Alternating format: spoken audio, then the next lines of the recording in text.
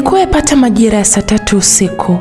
Katikati ya msitu wa kutisha, alionekana mwanamke mmoja wa makamo ya umri wa miaka 30. Alikuwa anakimbia. Mwanga wa mbaramwezi ndio ulimsaidia kuona na kuelekea. Mikono yake ilikuwa ameiweka juu ya tumbo lake kubwa, ambalo lilidhihirisha kuwa ana ujauzito wa miezi iliyo karibu kabisa kujifungua. Mwanamke huyu anafahamika kwa jina la Zuhura. Alikuwa anakimbia huku anageuka nyuma. Uoga mkubwa ulizidi kuongezeka kila hatua alivyokuwa anaipiga. Zuhura alifika chini ya mti mkubwa, akawa amejificha. Akatazama nyuma tena. Mara hii aliona miale ya taa ikimulika kila pande ndani ya msitu ule. Zuhura alitazama tumbo lake huku machozi yakianza kumtiririka. Dela alilovaa lilichafuka kwa matope. Bila shaka alikuwa amekimbia masafa marefu mpaka kufikia hapo. Zuhura alizungumza kwa sauti ya chini. "Mwanangu, nitapambana uwe hai. Haustahili adhabu hii mwanangu." Zuhura aliendelea kukimbia msituni. Haikuwa inafahamika Zuhura anakimbia kitu gani. Miale ya taa zipatazo 5 ziliendelea kumulika uelekeo aliopita Zuhura. Upande wake Zuhura hakusimama, aliendelea kukimbia mbio msituni. Kwa bahati mbaya alijikwaa kwenye gogo ambalo lilipelekea dondoke tumbo. Zuhura aliugulia maumivu ya tumbo.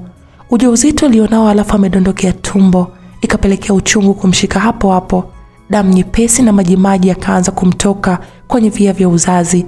Akaanza kujivuta mithili ya nyoka anayetafuta chakula. Zuhura akatazama nyuma, akaiona miale ya taa ikizidi kusogea karibu na alipodondokea. "Mwanangu, sipo tayari." Zuhura alijikaza kusimama, uchungu nao ukazidi kumshika. Nyonga yake imeanza kukaza, yani maana yake muda wote kuanzia sasa atajifungua. Zuhura akaanza kujivuta kwa tabu sana huku akiwa ameshika tumbo lake. Damu zinaendelea kumtiririka miguuni, zinadondokea chini. Hakuwa anafahamu ni wapi ataisaidia nafsi yake na mtoto wake. Zuhura alitumia miti ya misituni kujificha. Kwa wale waliokuwa wanamtafuta mpaka sasa hawakufanikiwa kumpata.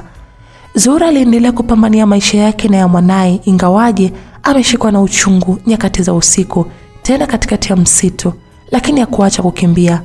Damu ziliendelea kumtoka kwa wingi. Uchungu nao ukazidi. Tumbo likawa linavuta kwenda chini, maana yake mtoto anajiandaa kutoka. "Mwanangu, subiri kidogo mwanangu." Zuhura alikuwa anakimbia huku anaongea peke yake. Zuhura akashindwa kukimbia kwa kasi kama mwanzo, akajikuta anashikilia mti mdogo kwa mikono yake miwili. Akitazama miguuni mwake damu zimetapakaa kwa wingi. Nyuma yake akaona miale ya taa ikimulika. Ilikuwa kama bahati kwake, maana wanaomtafuta hawakufanikiwa kumuona. Zuhura akatupa macho mbele yake, akaliona pango dogo lenye kiza nene. Akajivuta taratibu mpaka lilipo pango lile. Zuhura akaingia ndani ya pango lile bila kujali kama kutoka kuna wanyama wakali ambao wanaweza kumzuru. Zuhura akafanikiwa kujificha ndani ya pango huku akijitahidi kuzuia uchungu. Aliogopa kujifungua wakati huo kwa sababu yupo katikati ya majanga mazito. Wanamtafuta Zuhura wakafika karibu kabisa na pango ambalo amejificha. Akawa anawaona miguu yao wakizunguka. Zuhura alijiziba mdomo wake, lakini uchungu nao ulizidi kumshika. Zuhura alijizuia asipige kelele, vile vile alijitahidi kuzuia uchungu. Wanaomtafuta wakaendelea kumulika kila sehemu. Hawakuwa wameiona michirizi ya damu ya Zuhura, ijapokuwa wapo karibu na pango ambalo amejificha. Karibu kwenye simulizi inayokwenda kwa jina la Agenti wa Kuzimu. Mtunzi na mwandishi ni Joda wa Kisana.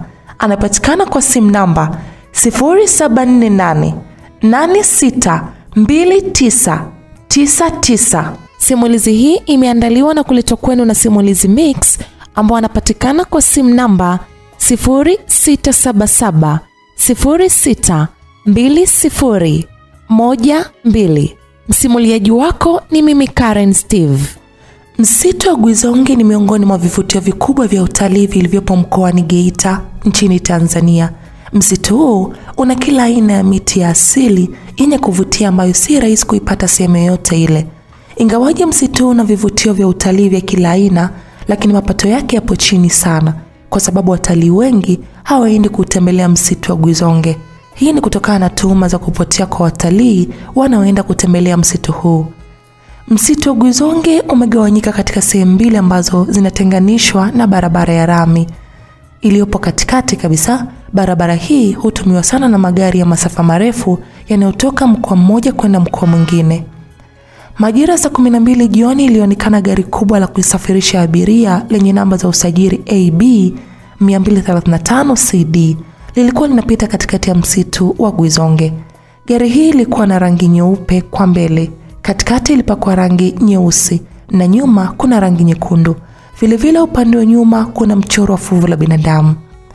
Abiria upatao 60 wakubwa kwa wadogo, wa kike kwa kiume, walikuwa wanachungulia nje kwa kutumia dirisha la gari. Kila mmoja alikuwa na ushangaa msitu wa Gwizonge, msitu wenye story nyingi sana kuelezea. Walikuwa na simu kubwa walizitumia kuchukua picha mbalimbali za msitu wa Gwizonge. Kwenye siti moja namba 30 iliyopo karibu na dirisha la gari alikuwa amekaa babu na mjukuu wake mwenye umri wa miaka 10 anaitwa Jasmine. Babu Jasmine alikuwa amevalia kanzu nyeupe na baragashia. Akavua miwani yake kisha akasema, "Jasmine, ule msitu wa Gwizonge ndio huu sasa." Jasmine akatazama nje kupitia dirisha la gari. "Mbona ni msitu mzuri? Iweje wana historia ya kutisha mpaka kupelekea watalii washindwe kufika?" "Kwa umri wangu wa miaka 60 sasa, navyoelewa huu msitu umelaaniwa na Allah. Hii ni laana ambayo inatusumbua na si vinginevyo." Abiria mbalimbali wakawa wanaendelea kuchungulia nje. Walipata wasaa mzuri wa kuona msitu wa Gwizonge kwa sababu wanapita katikati ya msitu, lakini pia itawabidi watumie nusu saa kwa mwendo wa kasi ndipo umalize msitu wa Gwizonge. Gari lao pekee ndio lilikatisha msitu wa Gwizonge. Abiria walifurahi kuona miti mbalimbali iliyokuwa kando ya barabara. Siti ya nyuma ile ambayo amekaa babu Jasmine na mjukuu wake alionekana wamekaa wapendana wawili wakiwa wanapiga picha kwa kutumia simu zao. Mwanamke alikaa siti ya dirishani, alafu mwanaume alikuwa amekaa siti ya pembeni na mke wake. Wawili hao walivalia mavazi yanayofanana, ijapokuwa mwanamke alivalia dera na mwanaume alikuwa amevalia suruali nyeusi pamoja na shati lenye rangi za maua kama dera la mke wake. Tumbo la mwanamke huyu lilikuwa kubwa ambalo lilionyesha kabisa ana ujauzito. Mwanamke alikuwa na furaha kila alipokuwa anaona miti mbalimbali ya kuvutia. Mwanaume akaacha kupiga picha, akaweka simu yake mfukoni, kisha akashika tumbo la mke wake. Mke wake akamtazama kwa uso uliojawa na tabasamu mwanana. "Mke wangu na mwanangu mtarajiwa, leo umeona msitu wa Gwizonge." Alipapasa tumbo la mke wake. Tena anacheza sana tumboni. Atakuwa amefurahi kufika kwenye msitu wenye historia kubwa nchini Tanzania. "Nakupenda sana mke wangu Zuhura. Natamani siku moja tupite hapa tukiwa na mtoto wetu. Mungu atujalie uko tuendako ukajifungue salama." "Amina Chris wangu mzuri. Ujue ofisini nimepewa mapumziko ya miezi 3 baada ya kujifungua." "Wow. Na mimi nitawadanganya kazini ili waniongezee siku. Haiwezekani bosi anipatie likizo ya wiki moja." "Sasa kazi yenu na yetu zina tofauti kubwa. Alafu mimi naenda kujifungua, wewe umeomba ruhusa unaenda kuuguza mgonjwa." "Au mimi nikasomea unesi ili niachane na ualimu."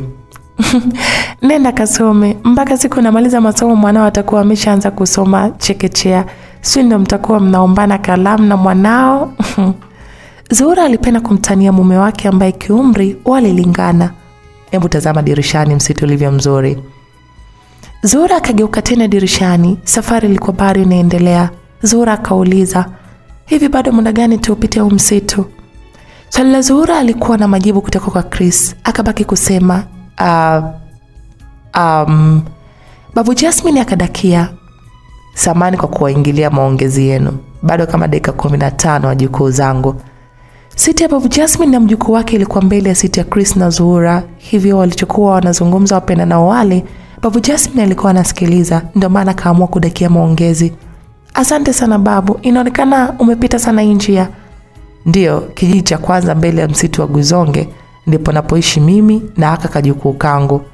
Zuhura kainua kichwa kutazama nani amekaa siti ya karibu na Babu Jasmine. "Anaitwa nani mjukuu wako?" Kabla babu hajajibu swali lililoulizwa, Jasmine alidakia, Naitwa Jasmine Chris. Chris akapiga makofi. Wow, jina la baba yako linafanana na jina langu. Basi wewe ni mwanangu. Hebu chukua hii zawadi. Chris akachukua paketi ya biskuti akampatia Jasmine. Asante. Babu Jasmine akamwangalia mjukuu wake. Sio asante, sema asante baba. Asante baba. Chris na Zuhura wakabaki kucheka tu kwa upendo alionao babu na mjukuu wake Jasmine. Wakiwa katikati ya furaha, mara kuna milio mithili ya bunduki ama bomu ilisikika. Pa! Gari likaanza kuyumba, abiria wakaanza kupiga kelele za kuomba msaada mpaka gari lao likaelekea mrama. Dereva akawa anajitahidi kurudisha gari barabarani lakini lilimshinda. Gari likawa linaenda upande mwingine kabisa. Zisikika kelele tu za abiria. Kila mmoja alilia kumwomba Mola wake amsaidie. Basi likaendelea kuyumba, abiria wakawa wanapiga kelele za kuomba msaada maana waliona basi lao likienda kuwatupa. Zuhura na mama yake Chris walikumbatiana. Chris akawa ameshika tumbo la mke wake ili asizurike. Upande wa babu Jasmine na mjukuu wake, wao walikuwa wamekumbatiana kwa hofu kubwa. Abiria wengine walikuwa wanapiga mayowe ya kuomba msaada ambao hawakuwa wanafahamu wanatokea wapi. Basi likawa linatembea, tairi ya upande mmoja wa kushoto likaanza kuwapeleka nje ya barabara kwa mwendo mkali. Dereva alijitahidi kwa kadri ya uwezo wake mpaka akafanikiwa kuliweka sawa, lakini alikuwa amechelewa kwa sababu basi lilikuwa limetoka barabarani na sasa linaenda kuvaa mti mkubwa ulio mbele. Pa! Ilikuwa ni sauti iliyosikika baada ya basi kugonga mti mkubwa ulioko kando mwa barabara. Ukimya ukatawala kwa abiria. Wapo waliopoteza fahamu na wengine kujeruhiwa vibaya sana na vipande vya chupa vya madirisha ya gari. Zuhura na Jasmine walikuwa ni miongoni mwa abiria waliopoteza fahamu. Upande wa mbele ya basi ulipondeka vioo sana, mithili ya vyuma chakavu. Damu zilitapakaa kwenye mti mpaka chini. Dereva, kondakta na abiria waliokuwa wamekaa siti za mbele walipoteza maisha hapo hapo. Mtoto mdogo mwenye umri wa miezi 7 ndiye mtu pekee ambaye hakuwa amepoteza fahamu wala kujeruhiwa. Wengine hali zao hazikuwa nzuri. Mtoto yule alikuwa amekaa siti ya nyuma na wazazi wake ambao wamepoteza fahamu. Alianza kulia. Baada ya dakika 10 kupita, abiria mmoja baada ya mwingine wakaanza kurudisha fahamu. Kwenye siti ya Chris na mke wake Zuhura, Chris aliamka wa kwanza kisha akaanza kumtikisa mke wake ambaye amekata kabisa fahamu na alikuwa amekata na chupa kwenye paji lake la uso. Chris alikuwa anahisi kizunguzungu lakini hakuacha kumwamsha mke wake. Alitazama usawa wa mlango wa kutokea nje, akaona ukiwa umefunga. Aligeuka kuwatazama abiria walikuwa wanasafiri na yeye, akakuta baadhi yao ndio wanapata fahamu. Siti ya nyuma akamsikia mtoto mdogo akiendelea kulia. Sauti ile ikamfungua Chris fahamu zake zaidi. Akakumbuka mke wake ana ujauzito na siku si nyingi wanategemea kupata mtoto wa kwanza. Zuhura. Chris aliendelea kumuita mke wake, akamshika mkono na kuangalia kama ni mzima. Akapima msukumo wa damu wa mke wake, akakuta ni mzima. Chris alishusha pumzi. Jasmine, mjukuu wangu, amka. Babu Jasmine alikuwa anamuita mjukuu wake Jasmine ambaye amepoteza fahamu. Chris akatazama siti ya babu Jasmine na mjukuu wake. Akamwona babu Jasmine akiwa anatokwa na damu nyingi kwenye paji lake la uso. Ingawaje anaonekana kuwa na hali mbaya, hakuacha kumwamsha mjukuu wake Jasmine, akawa anamtikisa kwa nguvu. Chris alisimama kwenye siti yake akamwambia babu, unatokwa na damu nyingi sana, ni vyema ukazuia damu zako kwanza. We mtoto wewe, unataka nisimwamshe mjukuu wangu kisha kwa sababu tu hizi damu zinazonitoka? Bora nife mimi ila sio huyu mtoto, bado mdogo sana. Sitaki awafuate wazazi wake ambao tumetoka kuwazika wiki iliyopita. Babu Jasmine akaanza kulia. Pole sana babu. Chris alimpatia pole babu Jasmine kisha akaweka mkono shingoni kwa Jasmine. Akapima kama ni mzima. Alipomaliza akamtazama babu Jasmine ambaye alikuwa analia. Ni mzima? Unasema? Ndio, ni mzima. Hata mke wangu ni mzima ila akapoteza fahamu. Naomba tutoe nje ya gari haraka. Sawa mjukuu wangu. Babu Jasmine akaanza kufungua mkanda wa siti aliokuwa amekaa Jasmine. Alafu babu, funga kitambaa hiki hapa kichwani kwako. Damu zinatoka kwa wingi sana, utapoteza maji mwilini. Chris alimpatia babu Jasmine kitambaa ajifunge. Babu Jasmine alipokea kitambaa kile. Asante. Chris alifungua mkanda wa siti ya mke wake. Alipomaliza akamtazama Babu Jasmine ambaye na yeye alikuwa amemaliza kumfungua Jasmine. Babu Jasmine na Chris wakapatiana ishara ya kutoka nje ya basi ambalo abiria wenye fahamu mpaka sasa ni 6 tu. Babu Jasmine, Chris, mtoto mdogo, kijana mmoja aliyevalia mavazi ya shule, binti mwenye umri wa miaka 24 pamoja na kijana mwenye umri wa miaka 25. Babu Jasmine alijikongoja kumbeba Jasmine upande wa Chris. Alijaribu kumbeba mke wake Zuhura lakini hakuweza kutokana na uzito alionao Zuhura. Chris alimtazama Babu Jasmine, akamwona akiwa anasogea karibu na mlango wa kutoka nje. Alijaribu tena na tena lakini wapi. "Vipi, nikusaidie?" Sauti ya kijana ilisikika nyuma ya Chris ikimuuliza kama anahitaji msaada. Chris akageuka. Alimkuta kijana akiwa amesimama. Mwili wa kijana yule ulijaa kutokana na mazoezi. Chris alimtazama kijana yule kwa sekunde kadhaa. Akatazama upande wake wa kushoto, akamwona yule binti aliyesalimika kuelekea kwa mtoto mdogo anambeba. Chris akageuka tena na kumtazama kijana ambaye amemuuliza kama anataka msaada. "Ndio, nisaidie." Wawili hao wakasaidiana kumbeba Zuhura. Chris alishika miguu ya Zuhura, alafu kijana akashika mabega ya Zuhura. Walimbeba kwa pamoja. Babu Jasmine alikuwa ameshatoka nje na sasa anampepia mjukuu wake chini ya mti uliokuwa kando ya eneo la ajali. Upande wa pili ule dada alimbeba mtoto akawa anafuata kwa nyuma. Chris na kijana Msamaria walifanikiwa kutoka nje ya gari lililopata ajali. Wahanga 6 wakafanikiwa kutoka salama ndani ya gari. Ukijumlisha Zuhura na Jasmine wakafika 8 kati ya abiria 60 waliokuwa wanasafiri. Chris akamlaza mke wake chini jirani na alipolazwa Jasmine, akaanza kumpepea kwa kutumia shati lake alilokuwa amelivua. Kijana mwenye mavazi ya shule akawasogelea Babu Jasmine na Chris. "Samani, unasema nini kijana?"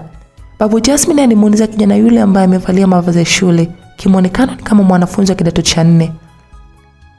"Mwalimu wetu wa somo la biolojia alituambia ukiwa unatoa huduma ya kwanza kwa mtu aliyepoteza fahamu, kitu cha kwanza unamuondoa nguo zote ikiwa pamoja na vitu vya kubana ili apate hewa ya kutosha. Alafu unamlaza chini huku miguu yake ukinyenyua kidogo kwa juu." Babu Jasmine alitabasamu. "Kweli kabisa, asante mtoto mzuri."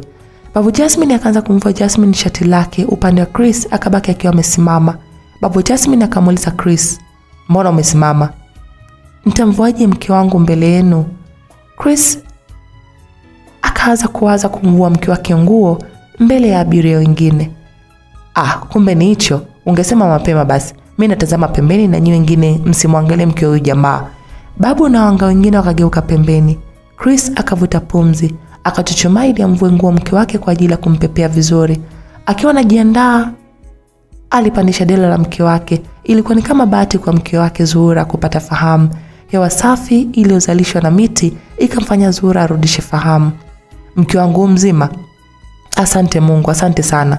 Chris aliongea kwa bashasha mpaka abiria waliokuwa wamegeuka pembeni waligeuza shingo zao kutazama kinachojiri. Walimkuta Zuhura akiwa amesharudisha fahamu. Mtu aliyebaki ni Jasmine. Babu akazidi kupata na hofu baada ya kuona Zuhura amerudisha fahamu. Akahisi huenda mjukuu wake Jasmine amepoteza maisha. Chris alimketisha Zuhura. "Kuna nini Chris, mbona sielewi?" Zuhura hakuwa anaelewa. Akatupa macho kwenye basi waliokuwa wamepanda. Akaliona likiwa limebondeka kwa mbele huku damu nyingi zikiwa zimeruka. Akatazama madirisha ya basi akaona yalivyopasuka pasuka na upande wa ndani kuna abiria wamepoteza maisha. Zuhura alimuuliza tena Chris, "Kuna nini? Mbona unijibu?" "Tumepata ajali." "Ajali?" Zuhura akageuka nyuma baada ya kusikia kilio cha Babu Jasmine. Akamwona Jasmine akiwa amelala chini huku Babu Jasmine akiwa anatoka na machozi. Babu Jasmine amekata tamaa ya kumwona mwanae tena.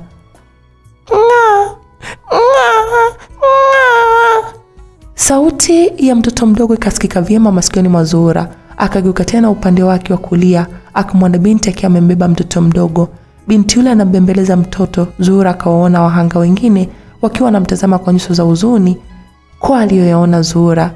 Ndipo akapata majibu ya maswali yake. Akasema kwa sauti ya chini, "Kumbe kweli ni ajali. Sasa kwa nini imekuwa kama ndoto niliyoota? Inawezekana vipi ndoto kuwa kweli?" "Mke wangu unasema nini?" "Hamna kitu." Zuhura hakutaka kumwambia mume wake alikuwa anazungumza, ila alichosema Zuhura ni kwamba yanayotokea kwa sasa yanafanana fika na ndoto ambayo amewahi kuiota. Ajali hii ameshawahi kuiota siku za nyuma Na kweli imetokea. Siku 3 nyuma kabla ya tukio la ajali, ilikuwa usiku mmoja Jumatatu majira ya saa 8 usiku. Zuhura na mume wake Chris walikuwa wamelala kwa kukumbatiana kitandani. Upepo ukaanza kuvuma ndani ya chumba walichokuwa wamelala, huku ukisindikizwa na sauti za kutisha, vicheko vya ajabu na milio ya paka, mbwa na fisi ilikuwa inasikika nje. Zuhura akaanza kuweweseka usingizini. Ndoto mbaya ya kutisha ikawa inamsumbua. Ilipelekea kichwa kushoto na kulia akiwa usingizini. Mara aroshe miguu, mara aongee peke yake. Jasho jembamba likawa linamtiririka Zuhura. Aliweweseka kwa takriban dakika 10, akaamka haraka kutoka usingizini huku akipiga kelele za mayowe. "Owe!" Zuhura akapiga mayowe yaliyopelekea mume wake aamke. Chris akawashataa haraka kisha karudi kitandani kwa mke wake. "Shida nini?" Chris akaupeleka mkono wake amshike Zuhura. Cha ajabu Zuhura kaonekana kushtuka sana. Chris akamwondoa hofu Zuhura. "Kuwa na amani mke wangu, shida nini?" Zuhura akaendelea kuhema kwa nguvu. Kifua chake kilipanda na kushuka kwa kasi mithili ya mlinzi Masai aliyetoka kumfukuza mwizi. Nimeota ndoto mbaya sana." "Ndoto gani?"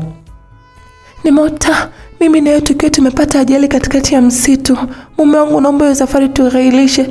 Ni vyema, tajifungua tu hapa nyumbani, tusiende kwa mama yako." "Tangu juzi hutaki kwenda kwa mama yangu. Hakuna cha ndoto mbaya wala nini." "Ila yale uliokuwa unayawaza yamekuja kwa mfumo wa ndoto." Zuhura alitikisa kichwa kukataa alichokisema mume wake. "Hapana mume wangu, tangu nikiwa mdogo huwa naota ndoto zinazotokea. Usikatae mume wangu, naomba tusiende kwa mama yako, tubaki hapa." Chris akaonekana kukasirishwa na ndoto ya Zuhura. Siku chache zilizopita, wawili hao waliomba ruhusa kazini ili wasafiri. Lengo ni kutumia muda wa mapumziko waliopatiwa kwenda nyumbani kwao Chris. "Kama hakuna kingine unachotaka kuniambia, naomba ulale. Nisingependa tugombane usiku huu mke wangu. Hembo lala." Zuhura akatia amri ya mume wake, japo alikuwa na hofu kubwa. Akajilaza kitandani. Zuhura akatumia masaa 2 kuwa macho mpaka alipopata tena usingizi ambao ulimpitia, na siku iliyofuata majira ya saa 1 asubuhi ndipo alipoamka. Baada ya saa 1 asubuhi, siku 2 kabla ya tukio la ajali ilitokea katikati ya msitu wa Gwizonge. Zuhura alikuwa mtu wa mwisho kukiacha kitanda. Mume wake Chris aliamka mapema sana kabla yake. Zuhura akashuka kitandani akiwa amevalia mavazi ya kulalia. Akasogea kwenye kioo kikubwa kilichopo chumbani kwao. Alianza kutazama tumbo lake kubwa ambalo limetuna. "Mwanangu, nilitamani uzaliwe ndani ya mkoa wa Mwanza, lakini babako anataka twende kwa wazazi wake Geita. Usiku wa jana nimeota ndoto mbaya ya kutisha. Nimemwambia babako amekuwa mkali." Zuhura alishusha pumzi, akavuta nguo na kubaki mtupu. Akajifunga taulo kisha akaenda kuoga. Uzuri wa chumba anachoishi Chris na Zuhura kina kila kitu ndani. Wakati Zuhura akiwa bafuni huku amepaka mapovu ya sabuni usoni mwake, kwa mbali alisikia sauti ya mwanamke ikimwongelesha kutokea chumbani kwao. Sauti ilikuwa inasema, "Zuhura, mshawishi mumeo. Huyo mtoto hapaswi kuzaliwa kwa wakwe zako. Utasababisha matatizo duniani. Zuhura, Zuhura." Sauti ile iliyosikika Zuhura haikuwa ngeni masikioni mwake. Ni sauti ya marehemu mama yake mzazi ambaye alifariki miaka 2 iliyopita kwa ugonjwa wa kisukari. Zuhura akajaribu kufumbua macho, lakini mapovu yakamwingia machoni kwake. Akabaki kupikicha macho kwa kiita, "Mama, mama, mama umerudi." Zuhura akaendelea kupikicha macho akiwa anatafuta koki ya maji afungue bomba anawe macho yake. Alisikia hatua za miguu ya mtu ikisogea bafuni. Zuhura akapiga yowe, "Uwe!" Mlango wa bafuni ukafunguliwa haraka na aliingia ni mume wake Chris. "Mke wangu, shida nini?" Chris akamsogelea mke wake ambaye amepaka mapovu usoni mwake, lakini pia Zuhura alikuwa amesogea ukutani kwa uoga. Chris akafungua bomba la maji. Uzuri bafu lao maji yanashuka kama mvua. Chris akampisha kwanza Zuhura amalize kujisafisha ndio amuulize. Akaona mtazama mke wake anavyoga kwa hofu. "Mume wangu upo?" "Ndio, nipo, wewe oga tu usiwe na hofu." Zuhura aliendelea kuoga. Alipomaliza akachukua taulo haraka, akajifunga kisha akaenda kumkumbatia Chris. Chris alimuuliza mke wake, "Kuna nini mke wangu?" "Nimesikia sauti ya mama kwa chumbani." "Mama yako?" "Ndio mume wangu." "Alikuwa anasemaje?" Zuhura alinyamaza. "Mama yako alikuwa anasemaje?" "Ameniambia nisi." "Amekwambia usifanye nini?" Zuhura alitamani kumwambia mume wake alichoambiwa na mama yake, lakini aliogopa kumkosea mume wake. Alikumbuka usiku wa jana alipomwambia kuhusu ndoto. Chris alionekana kukasirika. Akawaza endapo akisema alichoambiwa mume wake ataweza kumwamini. Zuhura alibadilisha mada. Hamna kitu mume wangu, nilisikia tu za miguu ya mtu zikisogea bafuni ndio nikaogopa. Chris alicheka. Kwa siku hizo unaniogopa? Si nilikuwa mimi nakuja bafuni. Nimeingia chumbani nikakukosa ndio nikaamua kuja bafuni. Alafu uoga wako usikufanye umkumbuke marehemu mama yako. Kifo chake kilitokana na mipango ya Mungu, hivyo hawezi kurudi. Sawa mume wangu, nimekuelewa. Haya, twende chumbani ukavae nguo. Leo nataka twende supermarket ukanunue nguo za kujifungulia. Haya mume wangu Chris. Zuhura na Chris wakatoka wakaenda chumbani kwao. Chumba cha Zuhura na Chris ni kikubwa, kitanda chao cha gharama. Kila kilichopo chumbani kwao kimegharamiwa fedha ya kutosha. Wawili hawa wanaishi kwenye nyumba kubwa ya kifahari yenye uzio mkubwa. Maisha yao na kazi yao ni vitu viwili tofauti. Kitu kingine, wamejaliwa mwaka mmoja tu mpaka sasa, lakini wanaishi nyumba ya kifahari. Wanamiliki magari matatu ya aina tofauti tofauti. Nyumba wanayoishi wapo watu 5, yani kuna mlinzi, dada wa kazi za ndani na mtunza bustani. Hawakuwa wamebarikiwa kupata mtoto mpaka sasa zaidi ya huo ujauzito aliokuwa na Zuhura. Zuhura akiwa amekaa chini alimuona babu Jasmine akilia. Babu Jasmine alikuwa amekata tamaa kumuona mjukuu wake tena. Kwa kuwa Zuhura ni nesi, alisogea karibu ya mwili wa Jasmine. Aliupima kwa mkono akagundua Jasmine bado mzima, ijapokuwa msukumo wake wa damu upo chini. Zuhura akapiga magoti usawa kifua cha Jasmine. Akaikusanya mikono kisha akaanza kumkandamiza kifua cha Jasmine kwa kuhesabu. Watu wote wakawa wanamtazama Zuhura anavyohangaika kurudisha mapigo ya moyo ya Jasmine. Zuhura akatumia dakika 5 tu. Kwa bahati nzuri Jasmine akarudisha fahamu. Babu Jasmine akamkumbatia Jasmine kwa furaha, asiamini kama mjukuu wake yu hai. Mjukuu wangu Jasmine. Babu alizidisha kulia na kutoka machozi. Wakiwa wametoka kumsaidia maisha ya Jasmine, mara ghafla kuna kitu cha ajabu kilitokea upande wa pili wa msitu. Kilipita kasi kama upepo wa kimbunga kuelekea upande wa pili wa msitu. Wakiwa wanatamaki kikarudi tena kwa mara nyingine. Amu hii kikambeba mwanafunzi ambaye alikuwa amesimama karibu na Chris. Mwanafunzi akawa anapiga kelele za kuomba msaada. Kitu kile cha ajabu chenye kasi kubwa kikatokomea na mwanafunzi msituni. Watu wote wakabaki mdomo wazi kwa kila macho wamekiona. Hofu ikaanza kuingia kila mmoja. Kwa mbali wakasikia sauti ya mwanafunzi ambayo imefikwa na mwangwi. Oi, nakufa! Baada ya kupiga kelele zile pakawa kimya. Maajabu ya msitu wa Gwizonge yalianza kudhihirika kwao. Baada ya mwanafunzi kubebwa na kitu kisichoonekana, wakaingiwa na hofu kubwa sana. Chris akamsogelea mke wake Zuhura. Babu Jasmine akasema, jamani, kusanyikeni wote hapa. Tusikae mbali, huenda tukasalimika. Waanga walikusanyika kwa babu Jasmine. Zuhura akamwona binti mmoja akihangaika kumbeba mtoto mdogo. Mnyonyeshe aache kulia. Binti akamjibu Zuhura huku akimbembeleza mtoto aache kulia. Huyu sio mtoto wangu, nimemchukua ndani ya gari. Zuhura akauliza kwa mshangao. Kwa hiyo wazazi wake wamepoteza maisha? Ndio, wazazi wake walikuwa wamekandamizwa vibaya. Wakiwa wamesimama nje ya basi ambalo limepata ajali, wakasikia sauti ya mwanaume ikiomba msaada ndani ya basi. Wakageuka kumtazama. Msaada, msaada. Chris akamtazama babu Jasmine. Babu Jasmine akampatia Chris ishara kwenda kuangalia nani anaomba msaada. Chris akamgeukia mke wake. Narudi mke wangu, nyie simameni hapa kwa kukusanyikana ili msimkabebwa na upepo wa kichawi. Sawa mume wangu, kwa makini. Chris alijibu kwa kutikisa kichwa. Akavuta pumzi kisha akaanza kupiga hatua kusogelea basi. Akiwa anapiga hatua 4, yule kijana aliyemsaidia kumbeba Zuhura ndani ya basi naye akaongozana naye. Nitaongozana na wewe. Okay, twende ndani ya basi. Chris akatangulia mbele, wawili hawa wakafanikiwa kuingia ndani ya basi ambalo limepata ajali mbaya. Msaada, msaada. Sauti ya mtu aliomba msaada. Anaomba msaada alikuwa amekaa kiti cha katikati ya basi. Alipoona Chris na kijana hawafahamiki jina, akaongeza sauti. Jamani, nipo hapa. Chris akamjibu, tumekuona, subiri tunakuja. Chris alikuwa anapita siti moja baada ya nyingine. Kila siti alikuwa anapita ilikuwa na damu. Damu zilikuwa zimetapakaa. Ajali ilikuwa mbaya sana, maana imepelekea baadhi ya watu kupasuka vichwa na kufa hapo hapo. Waliosalimika kwenye ajali ni wachache.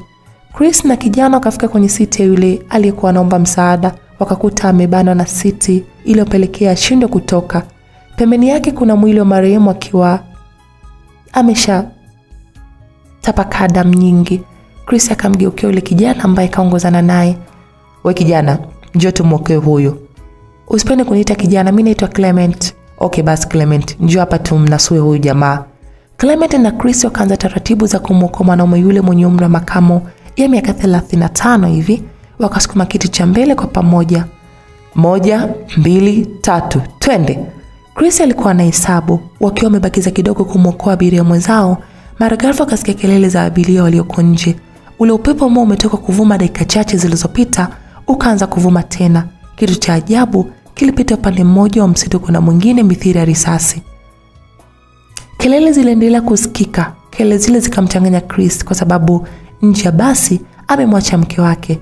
Chris akajikuta anashindwa kumsaidia abiria mwenzake. Akaacha kiti ambacho kirudi kumkandamiza tena abiria. "Oya, nisaidie." Mwanaume yule akawa anapiga kelele. Chris akajaribu kuchungulia nje kwa kupitia dirishani, akamwona mke wake na abiria wengine wakiwa wametoa macho kwa uoga. "Ingieni ndani ya gari." Chris alipaza sauti kuwaita. "Njooni ndani, fanyeni haraka." Chris aliendelea kuwaita. Babu Jasmine, Zuhura, Jasmine na binti alibeba mtoto wakakimbia mbio kulisogelea basi. Kwa bahati mbaya Zuhura akadondoka chini. Zuhura na ujauzito wake mkubwa akajaribu kusimama kwa tabu na asiweze. Wenzake wakapanda, walimpita kabisa. Zuhura amka." Chris alichanganyikiwa, alitamani apite dirishani lakini hakuweza. Zuhura akabaki nje peke yake. Mbaya zaidi, ule upepo na ubebe watu ukaanza kuvuma uelekeo alipodondokea Zuhura. Macho ya abiria yalikuwa nje kwa Zuhura. Chris hakuwa naamini kumwona mke wake amedondoka chini. Umbali alipo Zuhura na basi ni mita chache. Kila Zuhura alipojaribu kusimama alijikuta akirudi tena chini. Upepo ukavuma kwa nguvu kusogea eneo alilodondoka Zuhura. Chris akajaribu kutoka nje lakini babu Jasmine alimzuia. "Hatuwezi kukubali kupoteza watu wote. Embo kwanza nyamaza, usipige kelele. Endapo ukipiga kelele atakuja kupaniki zaidi. Embo tulia, naamini atakuwa sawa na atakuja." Babu Jasmine alimzuia Chris, akamwambia kwa sauti ya chini atazame nje ajione kinachoendelea. "Tazama nje."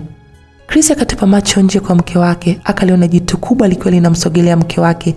Jitu lile lina sura ya kutisha, miguu yake inafanana na sokwe, kichwa chake ni kikubwa. Mdomo wa jitu lile, zimwi, unatoa mate mdomoni ambayo alikuwa anamdondokea Zuhura.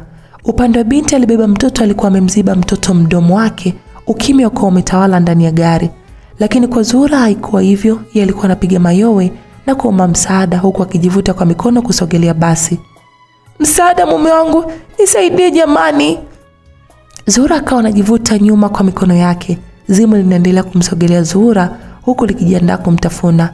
Chris akawa anatokwa na machozi maana hawezi kumsaidia mke wake na endapo akipiga kelele atasababisha wote wageuzwe kitafunwa na zimu. Huku akiwa analia kumwona mke wake akiwa nje, Chris akasema kwa sauti ya chini, "Bora ningekusikiliza mke wangu, ulikataa kusafiri nikakulazimisha." Chris alijilaumu kwa kumlazimisha mke wake wasafiri ili hali mkewe hakutaka. Leo huyu anashuhudia mke wake nje ya basi akienda kwa kitoweo cha zimu. Mbaya zaidi, mke wake ana ujauzito wa miezi 8 na wiki 2. Chris akawa anataka kutoka nje na asiweze maana babu Jasmine alimzuia kisawasawa.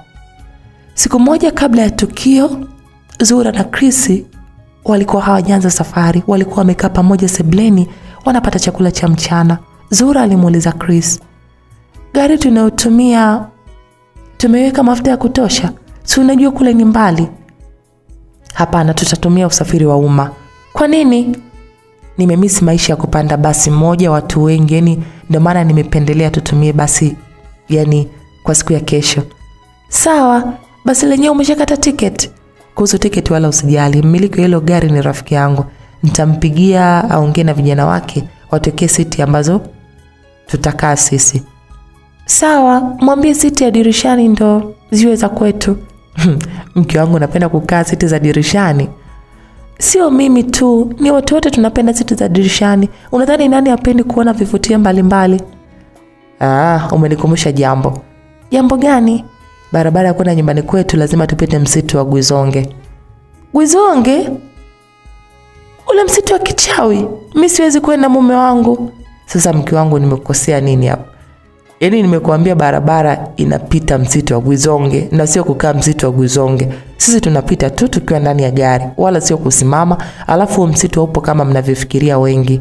Kwa nini mume wangu hutaki kunisikiliza? Lakini tangu juzi nakwambia moyo wangu upo tayari kwenda kwenu. Zura, weka mipaka maneno yako. Hautaki kwenda kwetu kwa sababu ipi? Tangu nikuwa umeshawahi kwenda kwetu? Na kuuliza, umewahi kwenda kwetu? Hapana. Sasa kama ukuwahi kwenda kwetu, iweje leo nakuomba ukajifungulie kwa mama yangu hutaki? Ina maana wakati nakwambia nikaombe ruhusa kazini kupeleke kwetu, haukuwa unanielewa? Au yalikuwa yanaingia huko yanatokea huko? Sikiliza Zura, usitaki kunivuruga, sawa? Zura kumjibu mume wake, alielekea chumbani kwa hasira. Chris akabaki sebleni akiwa anatoa maneno yenye jazba ndani yake. Lazima utaenda. Sasa tuone hiyo siku ya kesho kama utakataa. Unajikuta mbeba maono eti mimi kila ninachokiota kinatokea kweli, sijui nini, siwezi kwenda, moyo umegoma, yombavu. Leo hii Chris akajikuta anajuta na kumlazimisha mke wake kwenda kwenye safari aliyokuwa haitaki. Alijilaumu kwa nini alimlazimisha waende kwao. Anachokumbuka, alimwambia Zura kuwa hakuna kitakachoenda kutokea msituni kwa sababu wanapita ndani ya basi. Leo hii anamwona mke wake akiwa anataka kuchukuliwa na zimwi ambalo linakuja kama upepo wa kimbunga. Zura akaendelea kusogea karibu ya basi kwa kujiburuza nyuma. Macho na tumbo lake kubwa vilikuwa vimetazama juu. Zimwi halikuwa na haraka kumchukua Zura, likamshika mguu mmoja akawawezi tena kurudi nyuma. Zura akabaki akiwa amelala chini akisubiri zimwi lifanye kinachotaka kufanyika. Zimwi likaanza kumnusa Zura kuanzia shingoni mpaka usoni. Harufu chafu ilikuwa inatoka mdomoni mwa Zimwi ikamfanya Zura apoteze fahamu. Chris akashindwa kumtazama mke wake, maana anajua muda wote Zimwi atamchukua. Alitamani kutoka nje lakini bado babu Jasmine alikuwa amemzuia. Chris akafumba macho ili asione mke wake anavyoenda kufanywa kitoweo. Cha ajabu, Zimwi likaondoka na kumwacha Zura akiwa amepoteza fahamu chini. Macho ya abiria waliokuwa ndani ya gari hawakuamini kwa kile walichokiona. Zimwi limesha mnusa Zura alafu likaondoka. Babu Jasmine akamshtua Chris atazame nje. Hebu tazama nje. Chris akawa anahisi mke wake ndo basi tena. Akawa anatazama kwa hofu kubwa mno. Akageuza kichwa huku machozi yakimtiririka, lakini hakuamini baada ya kumwona mke wake bado yuko hai. Chris akatoka nje haraka mpaka kwa mke wake. Akavua shati lake na kuanza kumpepea. Babu Jasmine na Clement wakashuka ndani ya basi kwenda kumsaidia Chris. Wakambeba Zura mpaka chini ya mti. Jamani, msaada. Yaani mnitoe hapa. Nitoeni. Abiria aliyebana na kiti akaendelea kuomba msaada kwa kupaza sauti. Waliokuwa wamebaki ndani ya basi ni binti mwenye mtoto pamoja na Jasmine, na wao hawana uwezo wa kumnasua mwanaume yule. Babu Jasmine akamwambia Clement, kwa kuwa wewe una nguvu, hebu nenda ndani ya basi kamnasue mwenzetu. Sawa babu. Clement alikuwa mtiifu, akarudi ndani ya basi akamnasua abiria mwenzao. Uokoaji wa maisha ya Zura ukaendelea nje, huku ndani uokoaji wa abiria aliyekwama kwenye siti baada ya ajali nao pia ulikuwa unaendelea vyema. Clement alijitahidi kwa hali na mali mpaka alipofanikiwa kumnasua mwanaume yule mwenye lafudhi ya Kisukuma. Asante sana. Nilikuwa naogopa sana. Nyie mmeniacha ndani ya basi na maiti zote hizi kama tupo mochwari. Mwanaume alisaidiwa na Clement akawa anatazama miili ya marehemu alikuwa ndani ya basi. Clement akamwambia, tutokeni nje, humu ndani ya basi hapafai kabisa, na wenzangu hamuoni shida kukaa na maiti namna hii? Mwanaume alisaidiwa akadakia, kweli kabisa, hebu tuendeni nje. Wakaanza kushuka ndani ya basi. Upande wa pili kwa nje alionekana Chris akishtoa mapigo ya moyo ya Zura. Hii ni mara ya pili kwa Zura kupoteza fahamu. Mara kwanza alipopata ajali na mara pili baada ya Zimwi kutaka kummeza. Baada ya muda dakika 7 Zura akarudisha fahamu zake. Akashtuka alipokuwa amelala. Alikuwa na hofu kubwa. Msaada!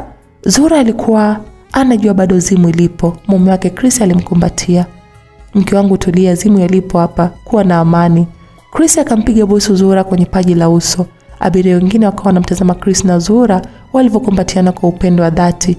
Babu akamtazama mjukuu wake Jasmine, akagundua Jasmine ama yuko makini kutazama movie ya bure kutoka kwa Zura na Chris. Babu akaona mjukuu wake asije kujifunza mambo makubwa bure, alijikoolesha. Chris na Zuhura wakaachiana, wakamtazama babu Jasmine ambaye amesimama upande wao wa kulia. Abiria wengine pia wakiwemo yule aliyekuwa amesaidiwa muda si mrefu nao wakamtazama babu Jasmine. Nadhani wote mmeona kinachoendelea. Tumepata ajali mbaya katikati ya barabara. Ni sisi tu pekee ndo ambao tumesalimika kwenye hii ajali. Tena ajali mbaya. Mbaya zaidi, kuna zimu la kutisha linabeba watu. Je, tufanye nini ili tuishi? Tutapataje msaada? Zuhura akiwa amekaa chini akasema, "Samahani babu." "Bila samahani. Wakati tupo ndani ya basi nilikuuliza kuwa kuna umbali gani mpaka kufika kijiji cha jirani ambako kipo karibu na msitu. Ukasema ni dakika 15. Je, tuwezi kutembea mpaka tufikie hicho kijiji?" "Da, ujue nilikuwa nimesahau kabisa umbali kutokea hapa mpaka hicho kijiji ninachokizungumzia. Binti yangu itatugharimu muda wa nusu saa mpaka saa zima. Yaani hii ni kwa sababu tunatembea kwa miguu." Chris akatazama saa yake mkononi kisha akasema, "Kwa sasa ni saa 1 kasoro dakika 10. Kwa muda wa nusu saa maana yake tutafika kwenye hicho kijiji saa 1 na dakika 20. Naomba tuondoke sasa hivi." Mwanaume alimsaidia akaingilia mazungumzo. "Sawa, tutatembea kwa mguu. Vipi maji na chakula? Hamchukui? Mtatembea na njaa kweli?" Akawatolea macho ya mshangao. Babu Jasmine alicheka kwa dharau. "Tatizo la Wasukuma ndo hili. Wanapenda kula sana hawa watu. Hivi unashindwa kuvumilia nusu saa tu tufike kijiji cha jirani? Uzuri wa hicho kijiji ndipo natokea mimi. Tukifika kwanza, yani nitawachinjieni mbuzi mle." "Basi sawa, nyie kama mnaniona mimi napenda kula sawa. Ngoja niingie ndani ya basi nikatafute chakula cha abiria waliokufa." Mwanaume yule akaanza kurudi ndani ya basi. Chris akapaza sauti akimwambia Msukuma, "Wewe ingia ndani ya basi, ila sisi hatuna muda wa kukusubiri, tunaondoka zetu." "Haina shida na wai." Chris akamgeukia mke wake ambaye kaka chini. "Simama mke wangu twende."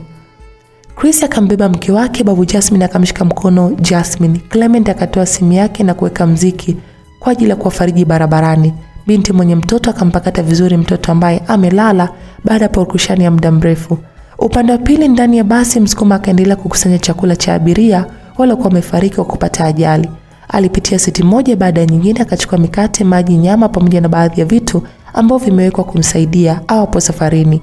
Ukimya ulitawala safarini, kila mmoja alikuwa na tafakari aliyojiri siku ya leo. Jua nalo likaanza kuzama taratibu. Msukuma akatoka ndani akiwa amebeba begi kubwa mgongoni lenye vyakula vya kutosha pamoja na maji. Wenzake wamekataa kabisa kubeba, wakiamini muda si mrefu atapata msaada. Msukuma akakimbia mpaka alipowafikia, akaungana nao kupiga hatua za kutosha nje ya msitu wa Gwizonge. Mziki uliotoka kwenye simu ya Clement ukaendelea kuwafariji. Walitembea umbali mrefu barabarani pasipo kuona gari jingine likipita barabara hii ya msitu wa Gwizonge.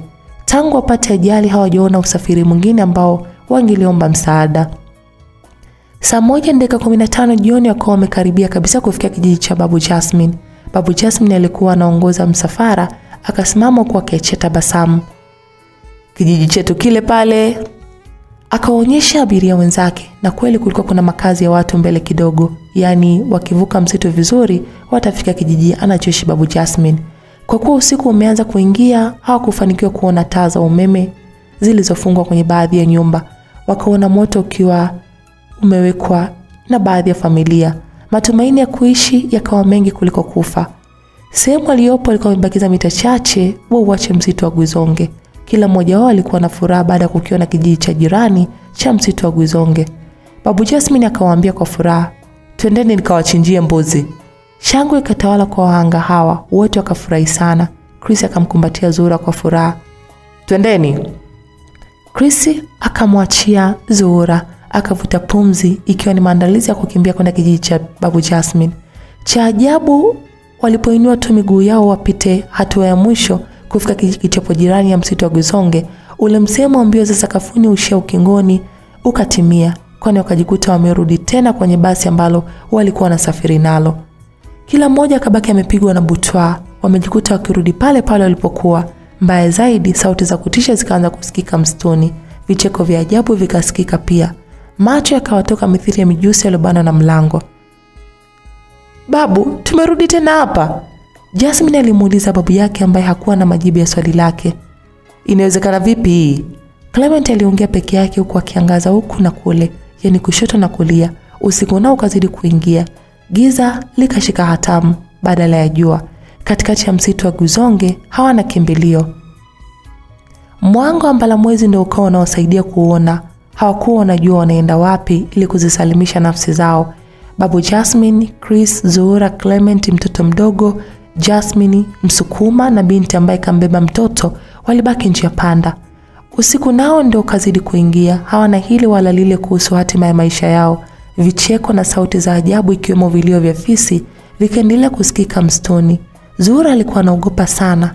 Akauzungusha mkono wake na mkono wa Chris kama wapenda nao wanaoingia ukumbini kwenye sherehe. Upepo mkali ukaanza kuvuma tena kwa sauti ifananayo na mluzi ama ndege. Vicheko vya ajabu vikaendelea kusikika ambavyo viliwafanya wazidi kuingiwa na hofu. Chris akawaambia wenzake, "Jamani, naona tusiendelee kukaa hapa. Twendeni." Msukuma akadakia, "Twende wapi sasa?" Chris hakuwa na majibu sehemu gani waelekee. Hata yeye amesema watoke eneo hili, lakini hana sehemu ya kwenda. Akabaki kumtazama mke wake usoni. Akatazama tumbo la Zuhura lililo kubwa. Ndani ya tumbo lile kuna mtoto wake ambaye siku zijazo alitarajiwa kuitwa baba.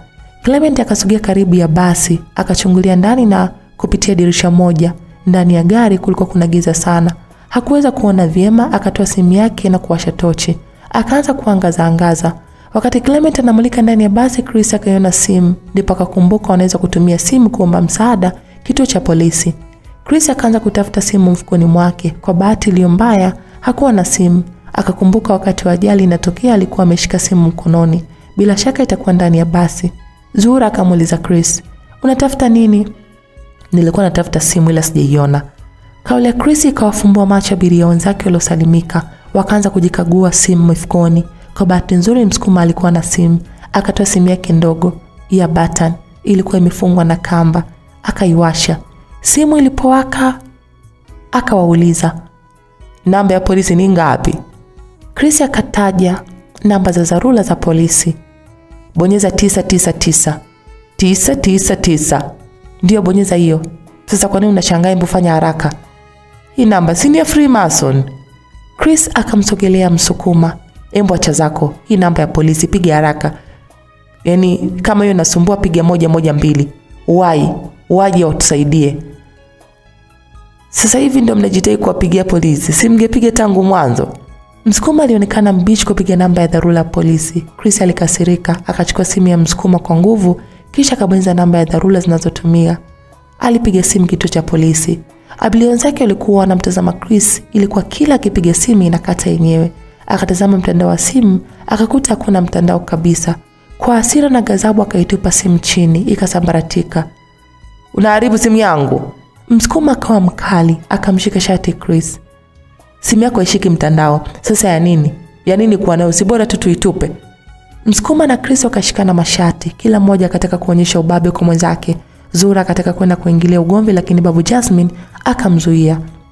"Kwa hali ulionayo sio vizuri kuingilia ugomvi." Zuhura akatazama ujauzito wake alichoambiwa na babu Jasmine. Babu Jasmine akaenda kwa Chris na Msukuma ambao wameshikana mashati. "Nyie vijana, hebu acheni ujinga mnaofanya. Tupo katikati ya matatizo, mnataka kuleta matatizo mengine. Tulieni." Babu Jasmine aliongea kwa sauti ya mamlaka. Chris na Msukuma wakaachiana. Kila mmoja alikuwa na hema juu. Babu Jasmine akaendelea kusema, "Endapo mkiendelea na ujinga wenu tutakufa wote hapa. Hakuna hata mmoja ambaye atapeleka taarifa ya msiba kwetu. Hebu tazameni, giza limetanda. Hatuna sehemu ya kwenda mpaka sasa. Tumejaribu kulifikia kijiji cha jirani, tumejikuta tumerudi hapa. Nyie mnachukulia utani kila muda. Kama simu si nyingine iko pale kwa yule kijana." Akamtazama Clement alisimama karibu na basi. "Kijana, leta hiyo simu hapa tuwapigie polisi." Clement akasogea kwa wenzake akiwa ameshika simu aina ya smartphone. Akataka ampatie babu Jasmine, lakini babu akakataa. "Hizi simu siwezi kuzitumia. Waulize wenzako wakutajie namba za dharura ili uweze kuwasiliana na polisi." Clement akasema, "Nani anazo namba nitajie?" Msukuma alidakia huko akimnyoshia kidole Chris. "We kiherehere, si utaje namba." "Aisee, chunga mdomo wako, nitakuharibu hiyo sura. Tena sasa hivi, hujui unaongea na nani eti?" Kama ungekuwa mtu mzito, ungepanda gari ya umma.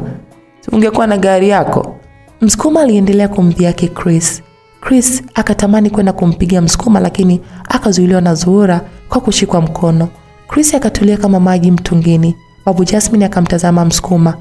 Huwa sipendi kuongea jambo moja mara mbili. Ukitaka nikupatie adhabu, endelea kutokujitambua. Hebu taja hizo namba haraka. 112. Clement akaziandika namba za polisi, naye alipojaribu kupiga simu ikawa inakata yenyewe. Kutazama mtandao akakuta hausomi kabisa, akawaambia wenzake, "Mtandao hamna." Jibu la Clement likazidi kuwanyima matumaini ya kuwa hai. Sehemu aliyopo kuna mtandao. Wamejaribu kutoka kwa nguvu, wamejikuta wakirudi papo hapo, na tangu apate ajali hakuna gari moja ambayo wameliona. Labda hata wangelipata raia mmoja wasaidie, lakini haikuwa hivyo. Wakiwa wanatafakari wafanye nini kunusuru nafsi zao, upepo kimbunga ukaanza kuvuma, na upepo huu kivuma maana yake Kuzimu yanakuja. Kimbunga kikaanza kuwazunguka kwa kasi ya ajabu. Wakiwa hawajui wafanye nini, kimbunga kikatembea Babu Jasmine juu kikaenda kumbamiza kwenye mti mkubwa. Babu Jasmine akaanza kuvuja damu kichwani kwake. Ikumbukwe kwa wakati amepata ajali, alipata jeraha ambalo alilifunga kwa kitambaa alichopatiwa na Chris. Awamu hii tena kimbunga kimembeba na kwenda kumbamiza kichwani kwenye ganda la mti mkubwa. "Babu!" Jasmine akamfuata babu yake mbio. Kelele na purugushani zikamwamsha mtoto mdogo mwenye miezi 7. Akaanza kulia kwa nguvu. "Nyamaza mtoto, nyamaza." Binti alimsaidia mtoto, akaendelea kumnyamazisha mtoto bila kujali wapo eneo gani. Kwa pamoja kwa kusanyikana, alipotupa Babu Jasmine wakamsaidia. Wakamfunga vizuri kitambaa kichwani kuzuia damu kutoka. Chris akawaambia, "Jamani, naomeni kila mmoja aingie ndani ya basi. Hatuwezi kukaa hapa nje, tutakufa wote. Kimbunga kitaweza kutubeba kwa sababu tupo ndani ya basi." Watu wote wakabaki kumtazama Chris. Waliona kama amehuka. Inawezekana vipi waende ndani ya basi na wakati kuna maiti za watu? Mbaya zaidi, maiti zimekaa muda mrefu, hivyo zitaanza kutoa harufu. "Najua mtaniona kama sina akili, ila ninazo timamu kabisa. Haya, kaeni hapa nje, mimi na mke wangu tunaingia ndani ya gari." Chris akataka kumshika mkono Zuhura. Cha ajabu Zuhura hakutaka kuongozana naye. "Zuhura, mke wangu, naye hutaki kuongozana na mimi ndani ya basi?" "Chris, siwezi kukaa na maiti, ni bora nife hapa nje." Zuhura hakutaka kuongozana na Chris. "Okay, wewe ni mtu mzima, siwezi kukulazimisha kwa lolote. Mimi naondoka." Chris akaanza kupiga hatua kuelekea ndani ya basi. Babu Jasmine akasema, "Anataka kuongozana na huyo jamaa ndani ya basi aende. Mimi siwezi lala na maiti. Nitashika njia kuingia ndani ya msitu. Naenda kutafuta msaada, lazima ndani ya msitu kutakuwa kuna wawindaji. Mimi nitaelekea huko."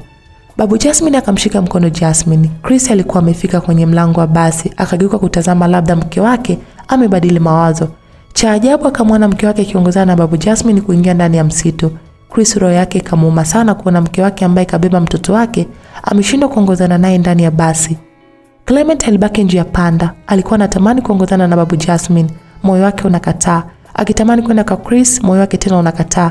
Wenzake wakawa wameingia msituni, akabaki amesimama haelewi aende kwa Chris ama kwa Babu Jasmine. Alitumia kama dakika moja nzima kuwaza aende ndani ya basi au aende kwa Babu Jasmine.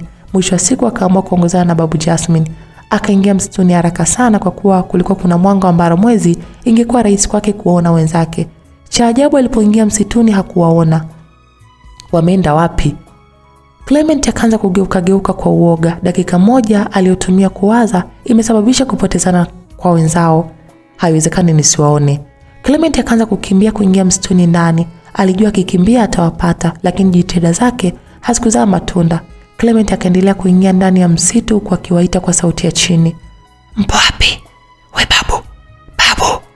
Clement akawaza anawaita wenzake. Clement akabaki peke yake katikati ya msitu. Babu Jasmine, Msukuma, Jasmine, Zuhura na binti alibeba mtoto walikuwa hawaonekani. Clement alitega sikio kwa makini ili asikie walau sauti ya mtoto akilia, nayo hakuweza kuisikia. Akakumbuka mara mwisho wakati Chris ametengana nao, kisha Babu Jasmine akaongoza msafara wa kuingia msituni. Mtoto mdogo alikuwa analia. Iweje hata sauti ya kulia mtoto haisikii? Katikati ya msitu wenye giza, Clement akabaki peke yake, asijue aende wapi.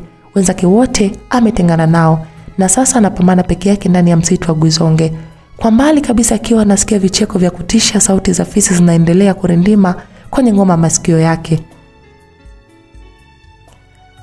Chris akabaki peke yake ndani ya basi, tena lenye giza totoro. Cha ajabu hakuonekana kuwa na wasiwasi wowote. Chris akaelekea kwenye siti ambayo alikuwa amekaa yeye na mke wake Zuhura. Akakuta simu yake ikiwa imedondoka chini. Akachukua kisha akawasha tochi ya simu. Chris akaanza kukagua miili ya marehemu iliyopata ajali. Kustaajabu ya ngoswe utaona ya Firauni, kwani Chris alikuwa na tabasamu kila alipokuwa anakagua miili ya marehemu. Alianzia siti ya nyuma akawa anamulika tochi kwa maiti moja baada ya nyingine. Chris akaendelea kumulika maiti zilizopo ndani ya basi. Akawa anacheka kwa furaha. Ona huyu alikuwa amevaa sketi fupi. Chris alikuwa anaongea peke yake baada ya kufika kwenye siti moja ambapo amekaa binti mrembo. Pembeni yake ukiwa kuna kijana, bila shaka alikuwa mpenzi wake. Chris akaanza kupapasa mapaji ya maiti ile ya kike. Hakuogopa chochote kile. Akautoa mwili wa ile maiti kwenye mkanda, kisha kaulaza chini.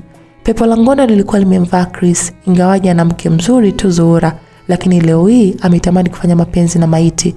Alipoilaza maiti chini akaiweka simu yake kwenye siti jirani, huku tochi ikimulika upande aliopo. Akapiga magoti kisha akafungua mkanda wa suruali yake. Chris hakuwa na uoga wa aina yoyote ile. Akatoa nyeti yake ambayo imekaa mkao wa kula. Akaachia tabasamu. Watu wanadhani pesa zinapatikana kwa njia nyepesi. Akaanza kuzivua nguo za maiti mpaka pale ilipobaki tupo. Chris hakusita kwa kile anachokifanya. Akaanza kufanya mapenzi na maiti iliyokuwa ndani ya basi. Hakuogopa kelele za kutisha zilizokuwa zinasikika nje. Chris akaendelea kufanya mapenzi na maiti mpaka alipofika mwisho wa safari. Upande wa Clement alikuwa ndani ya msitu wa kujua ni wapi aelekee kwa sasa. Sijui nirudi kwenye gari, sijui nibaki tu mumo msituni. Clement aliendelea kuwaza huko akitembea taratibu. Clement haelewi aelekee wapi. Mwanga wa tochi ya simu yake ndio ulimsaidia kumulika, maana bara mwezi ilikuwa imejificha kwenye mawingu. Hofu kubwa ilikuwa imetanda kwa Clement kila aliposikia michakacho nyuma yake. Alikimbia mbio. Akiwa anakimbia ovyo msituni, kwa bahati mbaya akakanyaga mkia wa nyoka.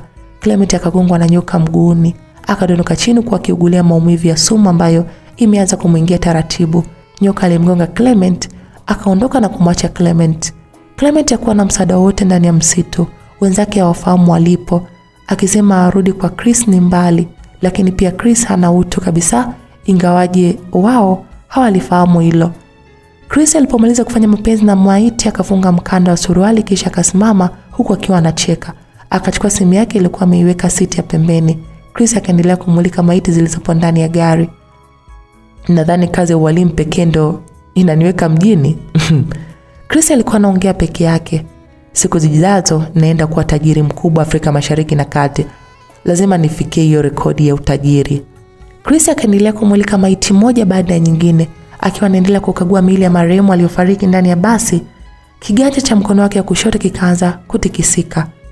Chris akatazama kiganja chake cha mkono, akatikisa kichwa juu na chini kuashiria ameelewa maana ile ishara. Chris akapiga goti kwa mguu wa kushoto, akainama. Hapo hapo akapotea kichawi. Kumbe Chris sio mtu wa kawaida. Mali na pesa alizonazo amezipata kwa njia ya ushirikina. Upande wa pili kwa babu Jasmine, Zuhura na binti aliyembeba mtoto. Jasmine na Msukuma walikuwa wanaendelea kuchanja mbuga nyakati za usiku. Mbele alikuwa ametangulia Msukuma na babu Jasmine. Msukuma alitumia mwanga wa simu yake kumulika. Babu Jasmine alikuwa anawapatia soga za hapa na pale ambazo zitawafanya wafarijike. Sikuwahi kutegemea siku moja nitaingia kwenye msitu huu. Allah anakusudi na wewe. Kila kinachotokea kinatokana na sababu. Allah alimjibu Msukuma. Da, kweli kabisa. Huku tunaelekea wapi sasa? Babu Jasmine akageuka nyuma kutazama kama Zuhura na wengine wapo karibu. Akamwona Zuhura amemshika Jasmine mkono. Pembeni yake kuna binti mwenye mtoto. Wanapiga soga zao. Babu Jasmine akajibu, kipindi tukiwa vijana tulikuwa tunakuja mawindoni ndani ya msitu. Huwa kuna sehemu ambayo wawindaji wanapenda sana kupumzika, hasa nyakati za usiku. Unahisi watakuwepo? Ni miaka mingi sana tangu niache kuwinda, ila nahisi watakuwepo. Hata kama wasipokuwepo lazima makazi yatakuwepo. Tutaenda kupumzika hapo, tusubiri pakuche. Babu Jasmine alimjibu Msukuma. Basi sawa, ila namuonea huruma huyu mwanamke. Mwanamke yupi? Huyu aliyetengana na mume wake alafu ana ujauzito mkubwa tu. Yule kijana ni kama punguani hivi. Anamwachaje mke wake? Huo ni ubinafsi. Babu Jasmine na Msukuma wakaendelea kuongoza jahazi la kukatiza msituni. Upande wa Zuhura na binti alimbeba mtoto, maongezi yao yalikuwa hivi. Hivyo naitwa nani? Naitwa Catherine. Huyo mtoto umemtoa ndani ya basi? Ndiyo, wazazi wake wamefariki hapo hapo. Nikamwonea huruma, ndio maana niko naye. Ila bora kamelala, kalikuwa kanalia sana. Isingekuwa huyo msukuma kumpatia mtoto maziwa, sijui ingekuwaje. Msukuma alifanya vizuri sana kurudi ndani ya basi. Kweli kabisa. Wakaendelea na safari. Kumbe wakati ule msukuma ameingia ndani ya basi kuchukua chakula cha abiria, alifika mpaka kwenye siti walikuwa wamekaa wazazi wa mtoto mdogo. Alipokagua kwenye mabegi yao akakuta kuna maziwa ya watoto. Msukuma hakuyasoma kama ni maziwa ya mtoto, aliyabeba kama yalivyo.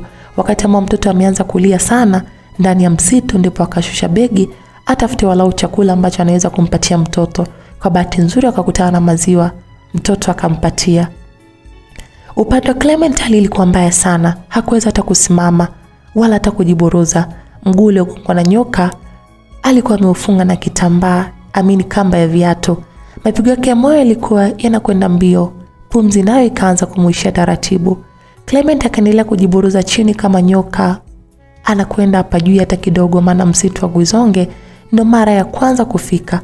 Clement akatoa simu yake mfukoni, akatazama kioo cha simu ambacho kilionyesha majira ya mtandao. Akakuta mtandao bado haushiki. Alafu ni saa 2 usiku. Clement akabonyeza kitufe cha kutunza picha, akaanza kuangalia picha moja baada ya nyingine. Alifika kwenye picha moja inamuonyesha mwanamama mmoja akiwa amekaa kwenye kiti ambatanisha nyuso yake kwa tabasamu. Clement akasema, "Mama, mwanao ninakufa huku. Naomba uwe mvumilivu, mwenye nguvu." Baada kusikia taarifa za kifo changu, Clement akaipiga busu picha ya mama yake. Macho yake yakaanza kukosa nuru tena. Sumu ya nyoka imezidi kusambaa mwilini mwake. Babu Jasmine na msukuma wakasimama ghafla. Macho na nyuso zao zilionekana kuwa na wasiwasi kwa kile ambacho walikiona mbele yao. Sio wao tu, hata Zuhura, Jasmine na Catherine, nyuso zao zilikuwa vile vile. Hofu kubwa ikawatanda wote. Zuhura akaukaza mkono wa Jasmine, maana kile kilichopo mbele yao kinatisha. Babu Jasmine akamtazama msukuma kwa macho yenye kukosa matumaini kabisa. Msukuma akawa anatamani kudondoka. Machozi ya huzuni, tumaini lilokuwa nalo lilionekana kuyeyuka mithili ya barafu ikiwa jangwani. Wametembea umbali mrefu msituni, tena usiku, kukimbia zimwi la ajabu. Wanakutana na mambo ya kutisha, kuvunja moyo, tofauti na walivyokuwa wanatarajia. Clement hali yake ni mbaya, muda wote anaweza kupoteza maisha, na wakati huo huo upande wa Babu Jasmine na wenzake mambo yamekuwa ndivyo sivyo. Upande wa Chris, katika sebule ya jengo moja la kifahari lililopo jijini Mwanza, kulikuwa kuna wanaume 4, wanawake 2 wakiwa wamevalia suti nyeusi na kujifunga vitambaa vyekundu kichwani. Kila mmoja wao aliketi kwenye sofa huku akiwa ameelekeza macho kwenye sofa moja ambalo lilionekana kuwa tupu. Ukimya ndio ulikuwa umetawala sebuleni. Lazima shaka wanamsubiri mtu muhimu sana ambaye hajafika mpaka muda huo. Mkutano huu umehusisha matajiri wakubwa jijini Mwanza. Kuna wanaomiliki meli, wanaomiliki kampuni mbalimbali ndani ya nje ya nchi. Wakiwa wametulia tuli sebuleni, punde si punde kwenye sofa waliokuwa wamelitolea macho pakaanza kuvuka moshi. Hazikupita sekunde 6 Chris akatokea papo hapo. Chris alikuwa amevalia mavazi yale ambayo alikuwa nayo msituni. Chris akasimama kutoa heshima kwa mkuu wake ambaye amekaa sofa la katikati, huku akiwa amebeba fimbo ndogo nyeusi. Mkuu anafahamika kwa jina la Felix, lakini wakiwa hapa wanatambuana kwa majina ya wanyama au ndege. Kuna fisi, paka, mbwa, bundi, funza pamoja na panya ambaye ni Chris. Chris alinamisha kichwa huku mikono ikiwa imefunganishwa kwa pamoja. Akasema, "Olaye mkuu." Mkuu wa kikundi hichi Mr. Felix akaitikia, "Olaye." Chris akawageukia wanachama wenzake akawapatia salamu ile ile, "Olaye." Wakaitikia kwa pamoja, "Olaye." Mr. Felix akampatia Chris ishara ya kukaa kwenye kiti chake. Chris akakaa. Mr. Felix akamuuliza Chris, "Mpaka sasa hatujapata damu ya nyama mbichi kutoka kwa mkeo wala mwanao. Unaweza kutueleza ufafanuzi kwa hilo?" Chris akiwa na wasiwasi akamtazama mkuu wake. "Naomba mnisamee kwa hilo jamani. Mpaka sasa mambo yanaenda vizuri. Baada ya bundi kusababisha ajali, asilimia kubwa ya abiria wamefa." Mr. Felix alimdakia, "We Chris, nimekuuliza swali kuhusu mkeo na mtoto wako ambao ilitakiwa usiku wa leo tuwatoe kafara. Au umesahau kama pesa ulizonazo zinaongezeka ukitoa kafara?" Samani mkuu, kuhusu mke wangu na mwanangu hawakupoteza maisha kwenye ajali kama tulivyopanga. Badala yake alipata majeraha kidogo ambayo yalisababisha apoteze fahamu. Mr. Felix alisimama. Kwa unataka kuniambia mke wako bado anaishi? Ndiyo mkuu. Shit. Upuuzi gani Ukristo unataka kufanya? Hauoni kama utasababisha matatizo kwako na kwetu pia? Muda wa kutoa kafara ni leo. Kwa nini umechelewa? Uliomba msaada, tukakwambia mkeo tutamua ndani ya basi kwa ajali. Na ikishindikana inatakiwa umue haraka iwezekanavyo. Ona mpaka sasa hivi hakuna chochote. Mr. Felix akawa anazunguka sebleni. Chris akasema, "Samani sana mkuu, usiku wa leo lazima kazi iishe." Mr. Felix akarudi kukaa kwenye sofa alilokuwa amekaa mwanzo. "Usipofanikisha usiku wa leo, adhabu utakayopatiwa na wakulungwa, mimi sitakuwa na msaada na wewe. Usipende kula na kunywa damu za ndugu wa wenzako tu, na wewe zamu yako imefika. Toa kafara, la sivyo utapata adhabu kubwa sana." "Sawa mkuu."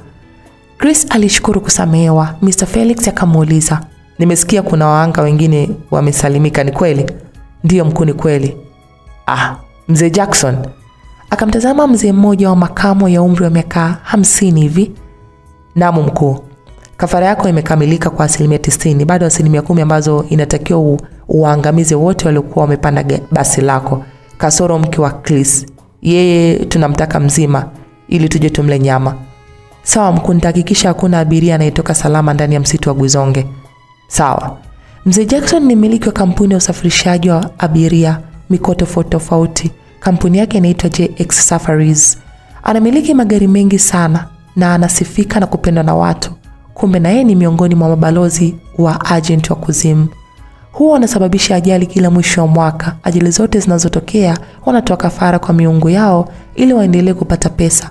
Hata ajali ambayo imetokea katikati ya msitu wa Guzonge ilikuwa imepangwa, na walikuwa wanataka kuua ndege wawili kwa jiwe moja. Walitaka kumuua Zuhura pamoja na abiria wote kasoro Chris.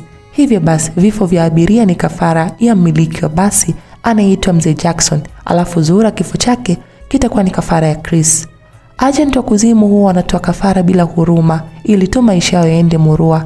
Chris analazimika kumtoa mke wake aliyemjamzito na mtoto wake wa pekee kwa kuwa na tamaa ya pesa. Hakuna tatizo kumtoa kafara mke wake. Mr. Felix akasema, "Chris, hii ni amri. Itatakiwa urudi msituni ukamalize kazi. Wewe pekee ndo unaweza kumuua mke wako. Ingekuwa Zimu yanaruhusiwa, angemleta mkeo zamani sana.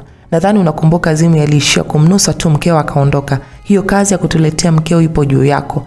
Muda huu nakusamehe, huenda ukawa haujui kwa sababu wewe ni mwanachama mpya wa Kuzimu." Mr. Felix alivuta pumzi kabla ya kuendelea. Mr. Felix alimgeukia mwanamke mmoja mwenye umri wa miaka 43. Mwanamke huyu ni askofu wa kanisa kubwa nchini Tanzania, limehifadhiwa. "Askofu Sarafina, vipi kuhusu kazi tuliokupatia?" "Mkuu, kazi yangu inaenda vizuri. Nimeweza kuongeza wanachama wapya wapatao 107 kwa muda wa wiki moja, na wote hawa wamekuja kuchukua pipi za upako.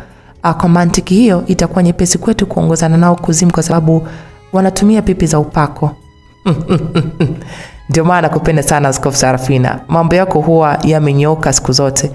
Kwa unavyonifurahisha nitakuongezea nguvu zaidi, lakini pia nitakupatia nyoka ambaye atafanania kama fimbo. Hakikisha unamweka madhabahuni, sawa?" "Sawa mkuu, nashukuru sana." Mr. Felix aliinua mkono wake, akainua na mkono mwingine. Akashusha fimbo ndefu nyeusi, akamuita Sarafina, "Njoo pokee." Sarafina alisogea kwa Mr. Felix, akapiga magoti kisha akainua mikono, akapokea fimbo ya maajabu. "Hii fimbo utakuwa unaiacha kanisani. Wakati unaombea kanisani kwako, hakikisha unaibusu hii fimbo. Kitu kingine, unatakiwa kulala na hii fimbo kila Jumamosi kabla ya siku ya ibada Jumapili." "Sawa mkuu." Sarafina kuwa na hofu wala mashaka kwa masharti aliyopatiwa na mkuu wake. "Waweza kurudi kwenye sehemu yako sasa." Mr. Felix alimruhusu Sarafina akaketi kwenye kiti chake. "Kikao ninakifunga rasmi. Tutakutana hapa baadaye kwa ajili ya kula nyama ya mke wa Chris pamoja na kitoto kilichopo tumboni." "Sawa mkuu." Wanachama wa Kuzimu wakaanza kupotea mmoja mmoja. Chris na yeye akapiga magoti kisha akapotea, akarudi ndani ya basi lililopata ajali. Upande wa pili kwa babu Jasmine na aliongozana nao walikosa matumaini kabisa ya kupata msaada, kwani sehemu ambayo babu Jasmine aliamini atapata msaada walikuta kuna mauaji ya kikatili sana, mauaji ambayo yamefanya wapigwe na butwaa. Kambi ya uwindaji inaonekana kuchakaa pasi na shaka, haijatumika kwa muda mrefu. Kwa kutumia mwanga wa mbaramwezi ambao umeangaza tena baada ya kufunikwa na mawingu kwa muda mrefu, walifanikiwa kuona watu wakiwa wametundikwa juu ya mti, vichwa chini, miguu juu, tena wakiwa uchi wa mnyama. Walipotazama vizuri tumboni wakagundua matumbo yao yamefumuliwa na kutolewa utumbo pamoja na vitu vyote vilivyomo tumboni.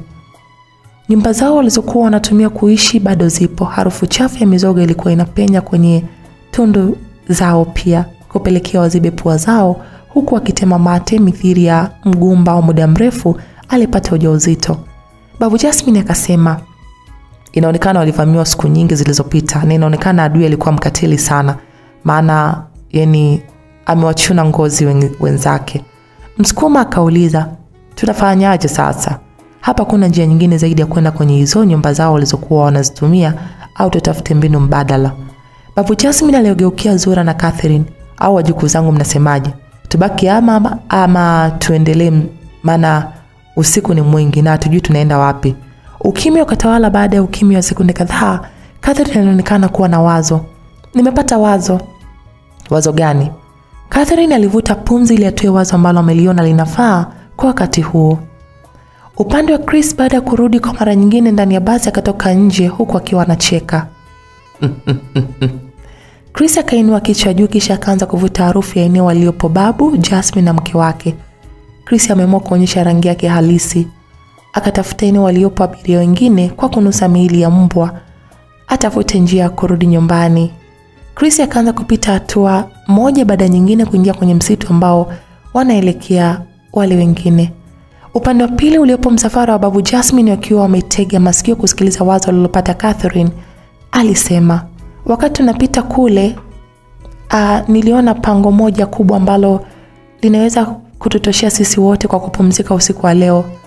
Wazo lake liliwafanya wawe kimya. Kila mmoja akaanza kuwaza, maana ni sawa kwenda kujitoa mwanga ndani ya pango, huenda wakawa salama, au wanaweza kujikuta na viumbe vya ajabu pamoja na nyoka.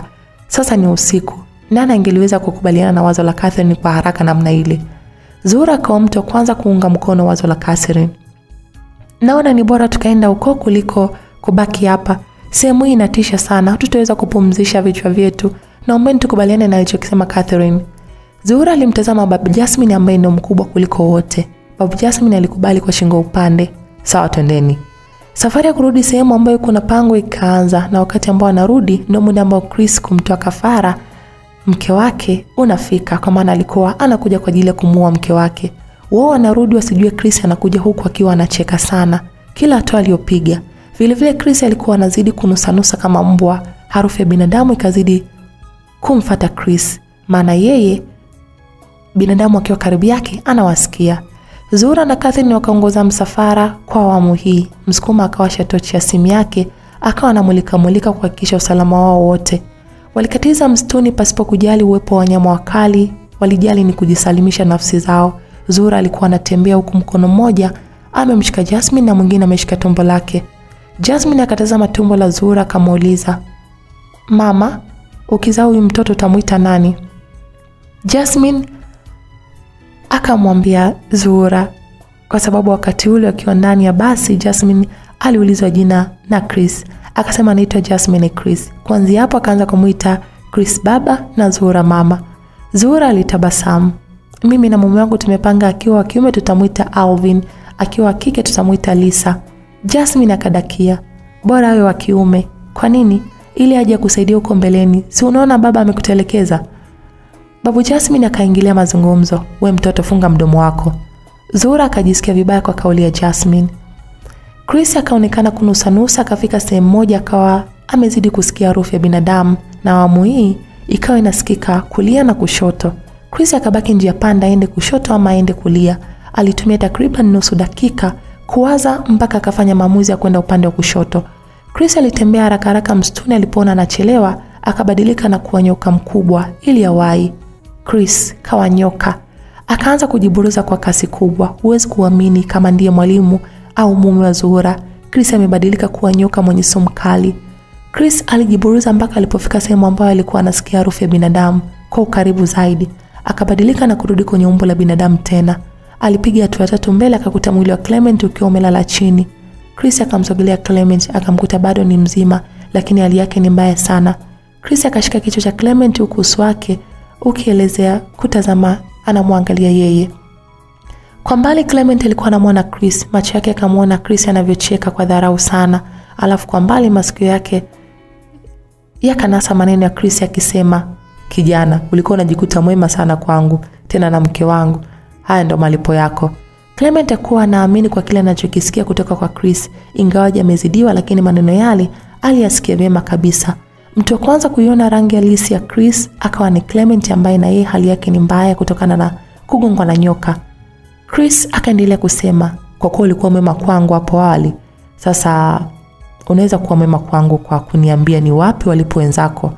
Mara ya mwisho uliongozana nao, je, wapo wapi?" Chris akamtazama Clement kwa macho yalikuwa yanabadilika rangi kutoka nyekundu mpaka kijani. "Nilitaka kusahau, hauwezi kuongea. Ona unavyohema kwa tabu na kutoka povu mdomoni. Ngoja nikufanyie jambo ili uwe mtumwa wangu." Chris alimwachia Clement akasimama. Chris akatazama kushoto na kulia, juu na chini, huku akizungusha macho yake. Akacheka kicheko cha kutisha kilichoenda moja kwa moja mpaka kwenye masikio ya babu Jasmine, Zura, Catherine, Jasmine na mtoto mdogo ambaye baada ya kusikia kicheko kile alianza kulia. Zura aliposikia kicheko kile akasita kuendelea na safari. Babu Jasmine akamuuliza, "Shida nini? Mbona umesita kuendelea na safari? Twende kabla Zimu alijakukuta." Ni sauti inayofanana na mume wangu." Zura alijibu kwa hofu. "Mumeo?" "Ndiyo." Babu Jasmine akasogea mbele ya Zura akasema, "Ni kawaida kwa mtu umpendaye ukitengana naye. Hata mimi kipindi kile mke wangu amefariki, sikuishi kwa amani. Nilikuwa nasikia sauti yake kila siku usiku. Kwa hata wewe umepatwa na hali hiyo kwa sababu ya upendo tu uliokuwa nao kwake. Ukizingatia mmetengana bila sababu. Yeye alitaka mrudi ndani ya basi lenye maiti na wewe ukutaka. Inatakiwa ujikaze, sawa?" "Sawa babu." Zura alikubaliana na alichoambiwa. Safari ya kuelekea lile pango likaendelea. Ikumbukwe ni nyakati za usiku. Chris akachuchumaa usawa wa kichwa cha Clement, akawa anatazamana na Clement macho kwa macho. Kuna mwanga wa ajabu wenye rangi nyekundu ukatoka machoni kwa Chris, alafu moja kwa moja ukaelekea machoni kwa Clement. Alichokifanya Chris ni kumloga Clement awe chini yake. Kila anachokisema lazima Chris akifanye. Baada ya mwanga kuishilia mwilini kwa Clement akaanza kubadilika kiungo kimoja baada ya kingine, kutoka kwa binadamu na sasa akabadilika kuwa mbwa. Alianzia miguu yake ikabadilika kuwa mbwa, akafuata kichwa na kiwiliwili. Clement amebadilika kutoka kwa binadamu na sasa ni mbwa mweusi mwaminifu kwa Chris. Chris alicheka. "Ulikuwa mwaminifu kipindi upo binadamu na sasa unakuwa mwaminifu ukiwa mbwa. Ni bora uishi maisha ya mbwa kuliko ufe sasa. Ingawaje nitakuua baada ya kukamilisha kazi yangu. Sasa basi, ongoza njia. Nipeleke walipokuwa wenzako." Mbwa ambaye ndo Clement akaanza kunusanusa, akaongoza njia kwenda walipo babu Jasmine na wenzake. Lengo la Chris ni kumpata Zura ambaye ni kafara yake. Abiria wengine wameuawa kwa kafara ya mzee Jackson, hivyo kafara ya Chris ni Zura na mtoto wake aliyepo tumboni. Vile vile kuna siri ambayo imejificha nyuma ya pazia kuhusu uhusiano wa msitu wa Guzonge na kafara ya Zura. Kuna sababu iliyopelekea Chris amlazimishe Zura kusafiri ili amtoe kafara ndani ya msitu wa Guzonge na sio nje ya msitu wa Guzonge. Tukirudi kwenye basi lililopata ajali, kwenye mlango wa kutoka nje anaonekana kijana wa makamo akishuka ndani ya basi huku akiwa ametapakaa damu mwili mzima. Kijana huyu si mwingine bali ni yule ambaye alikuwa amekaa siti moja na binti aliyebakwa na Chris. Ikumbukwe Chris alifanya mapenzi na maiti ndani ya basi, na maiti aliyofanya nayo mapenzi ilikuwa siti moja na kijana huyu ambaye ameshuka ndani ya basi muda huu. Kijana huyu anafahamika kwa jina la Robert, akawa ni miongoni mwa wahanga wa ajali mbaya iliyotokea katikati ya msitu wa Guzonge. Upande wa Mr. Felix, saa 2:10 ndani ya chumba kimoja kitupu. Alikuwa amevalia mavazi meusi na kitambaa chekundu kichwani. Mlango wa dirisha cha chumba ilikuwa imefungwa, hivyo kuna mtu aliyekuwepo nje anaweza kumuona. Mr. Felix ambaye ni kiongozi wa kundi la Agenti, yani balozi wa Kuzimu, alinua mikono juu akiwa amefumba macho. Ghafla binvu kuna chungu kikashuka kutokea juu na kutoa mikononi mwake. Chungu hiki kilikuwa na kisu ndani yake chenye makali. Mr. Felix akakitupa chungu chini sakafuni. Mr. Felix akashusha suruali yake aliyoivaa na kubaki mtupu. La haula. Mr. Felix alikuwa na zipu kubwa kwenye paja lake la kulia. Jipu limeiva hasa na linatoa usaha mzito pamoja na funza. Inaonekana jipu ni la muda mrefu sana.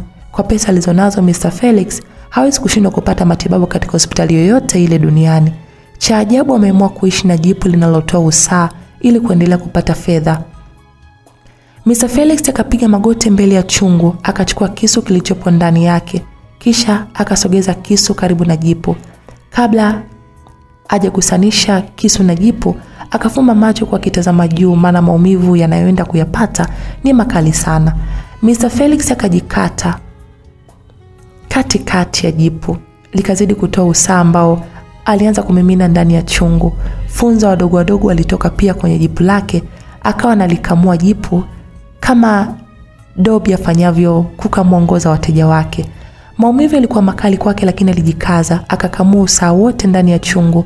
Mr. Felix alipomaliza akachukua chungu kwa mikono miwili, moja kwa moja akapeleka mdomoni. Toba. Mr. Felix akaanza kunywa usaha wa jipu pamoja na funza waliokuwa ndani ya chungu. Mali alizonazo Mr. Felix huwa zinaongezeka kila itwapo leo, na hii ni kutokana na unywaji wake wa usaha unaotoka kwenye jipu la kidonda chake. Mr. Felix alipatiwa jipu na miungu anayoiabudu kwa sababu alikuwa hatoi kafara. Yaani kafara ya kutoa tena wazazi wake na ndugu zake alikuwa ameshawatoa miaka 2 nyuma. Alibakiza ni ndugu mmoja tu kufikia ambao haruhusiwi kutolewa kafara. Kwa majibu ya sheria zao, ukimaliza watu kuwatoa kafara, unachagua mateso ambayo utayapitia kipindi cha uhai wako ili pesa zisipungue kwako. Mr. Felix alichagua jipu lenye usaha na akaambiwa awe anakunywa usaha unaotoka kwenye jipu lake. Catherine aliwaongoza wenzake mpaka walipofika kwenye pango moja lenye giza ndani yake. Wakatazama, nyuso zilikuwa zina maswali mengi sana. Kila mmoja alikuwa anamsubiri mwenzake atangulie ndani ya pango kwa sababu hawaamini kama ni salama. Msukuma akiwa amebeba begi lenye chakula akatangulia kuingia ndani ya pango. Alitumia mwanga wa simu yake kumulika. Palikuwa kimya, panatisha sana, lakini kwa kuwa wanakimbia kifo hawakuwa na namna. Msukuma alipohakikisha ndani ya pango ni salama, akawaita wenzake kwa sauti ya chini. Salama, njoeni. Babu Jasmine akamwambia mjukuu wake aingie ndani ya pango. Tangulia. Na wewe babu? Mimi nitakuwa mtu wa mwisho. Babu Jasmine alitaka yeye wa mwisho kuingia ndani ya pango. Sawa. Jasmine akakubali, kisha akaingia ndani ya pango ambalo yupo Msukuma. Nje ya pango kabaki Catherine, Babu Jasmine na Zura. Wakatazamana nani afuate kuingia ndani ya pango. Zura akamwambia Catherine, kwa kuwa wewe una mtoto na umekuwa akishtuka kutoka usingizini, ni bora utangulie ndani. Catherine akakubali alichoambiwa, akanyanyuka. Alikanyaga mguu juu jiwe dogo ili aingie ndani ya pango. Kwa bahati mbaya akateleza na kudondoka chini. Mtoto aliyembeba akaanza kulia. Ile mtoto anaanza kulia, sauti yake ikasafiri mpaka kwenye ngoma ya masikio ya Chris pamoja na mbwa Clement. Chris akiwa mbali kidogo na eneo hili akatabasamu baada ya kusikia sauti ya mtoto aliyelia. Chris akamshika mbwa kichwa, alafu akatazama juu, papo hapo akapotea kichawi. Upande wa pili, Mr. Felix alipomaliza kunywa usaha wake akakibeba chungu kwa mikono miwili, akainua juu huku akitazama, akatamka maneno kadhaa kwa lugha ya kichawi. Hapo chungu kikarudi kilipotoka, na sasa Mr. Felix akaenda kupata pesa za kutosha. Zoezi la kunywa usaha huwa analifanya kila usaha unapojaa. Akiona usaha kwenye mguu wake umejaa, anaingia ndani ya chumba cha siri kisha anaumimina kwenye chungu. Mr. Felix akatoka ndani ya chumba chake cha siri ambacho wafanyakazi wake wamezuiliwa kukifungua. Kabla Zura hajaingia ndani ya pango, kuna upepo ukavuma kwa kasi kutokea mashariki kwenda magharibi. Upepo huo uliambatana na vicheko vya kutisha kutoka kwa Chris. Vicheko hivi na mauzauza vinamfanya Zura ashinde kuingia ndani ya pango. Akabaki akiwa ameduaa nje, yeye pamoja na Babu Jasmine. Wakiwa wamepigwa na butwaa, hawakuamini macho baada ya kumwona Chris ametua kichawi upande wao wa kushoto. Zura kuamini kumwona mume wake ameongozana na mbwa, tena sura ya mume wake haionyeshi upendo wote dhidi yake. Babu Jasmine na Zura ndio walifanikiwa kumwona Chris, wengine walikuwa ndani ya pango hakuweza kumuona. Walichoambulia ni kumwona Zuhura na babu Jasmine akiwa wamepigwa na butwaa nje. Catherine amemziba mtoto mdomo ili asilie. Mume wangu Chris. Chris akawa anacheka. Nani mume wako? Siwezi kuwa na mke kama wewe. Leo ndo siku yako ya mwisho duniani. Lazima nikuoe ili nikamilishe mipango yangu ya maisha. Sikiliza Zuhura, usizani mali zinapatikana kizembe. Zuhura alianza kutokwa na machozi. Kwa nini umeamua kuchagua njia hiyo? Bora tungekufa maskini kuliko kujiingiza huko mume wangu. Bado unao nafasi ya kumrudia Mwenyezi Mungu. Tafadhali sana na kuomba. Zuhura akataka kumsogelea Chris, lakini babu Jasmine alimzuia. Miaka miwili iliyopita Zuhura na Chris walijaliwa ajira.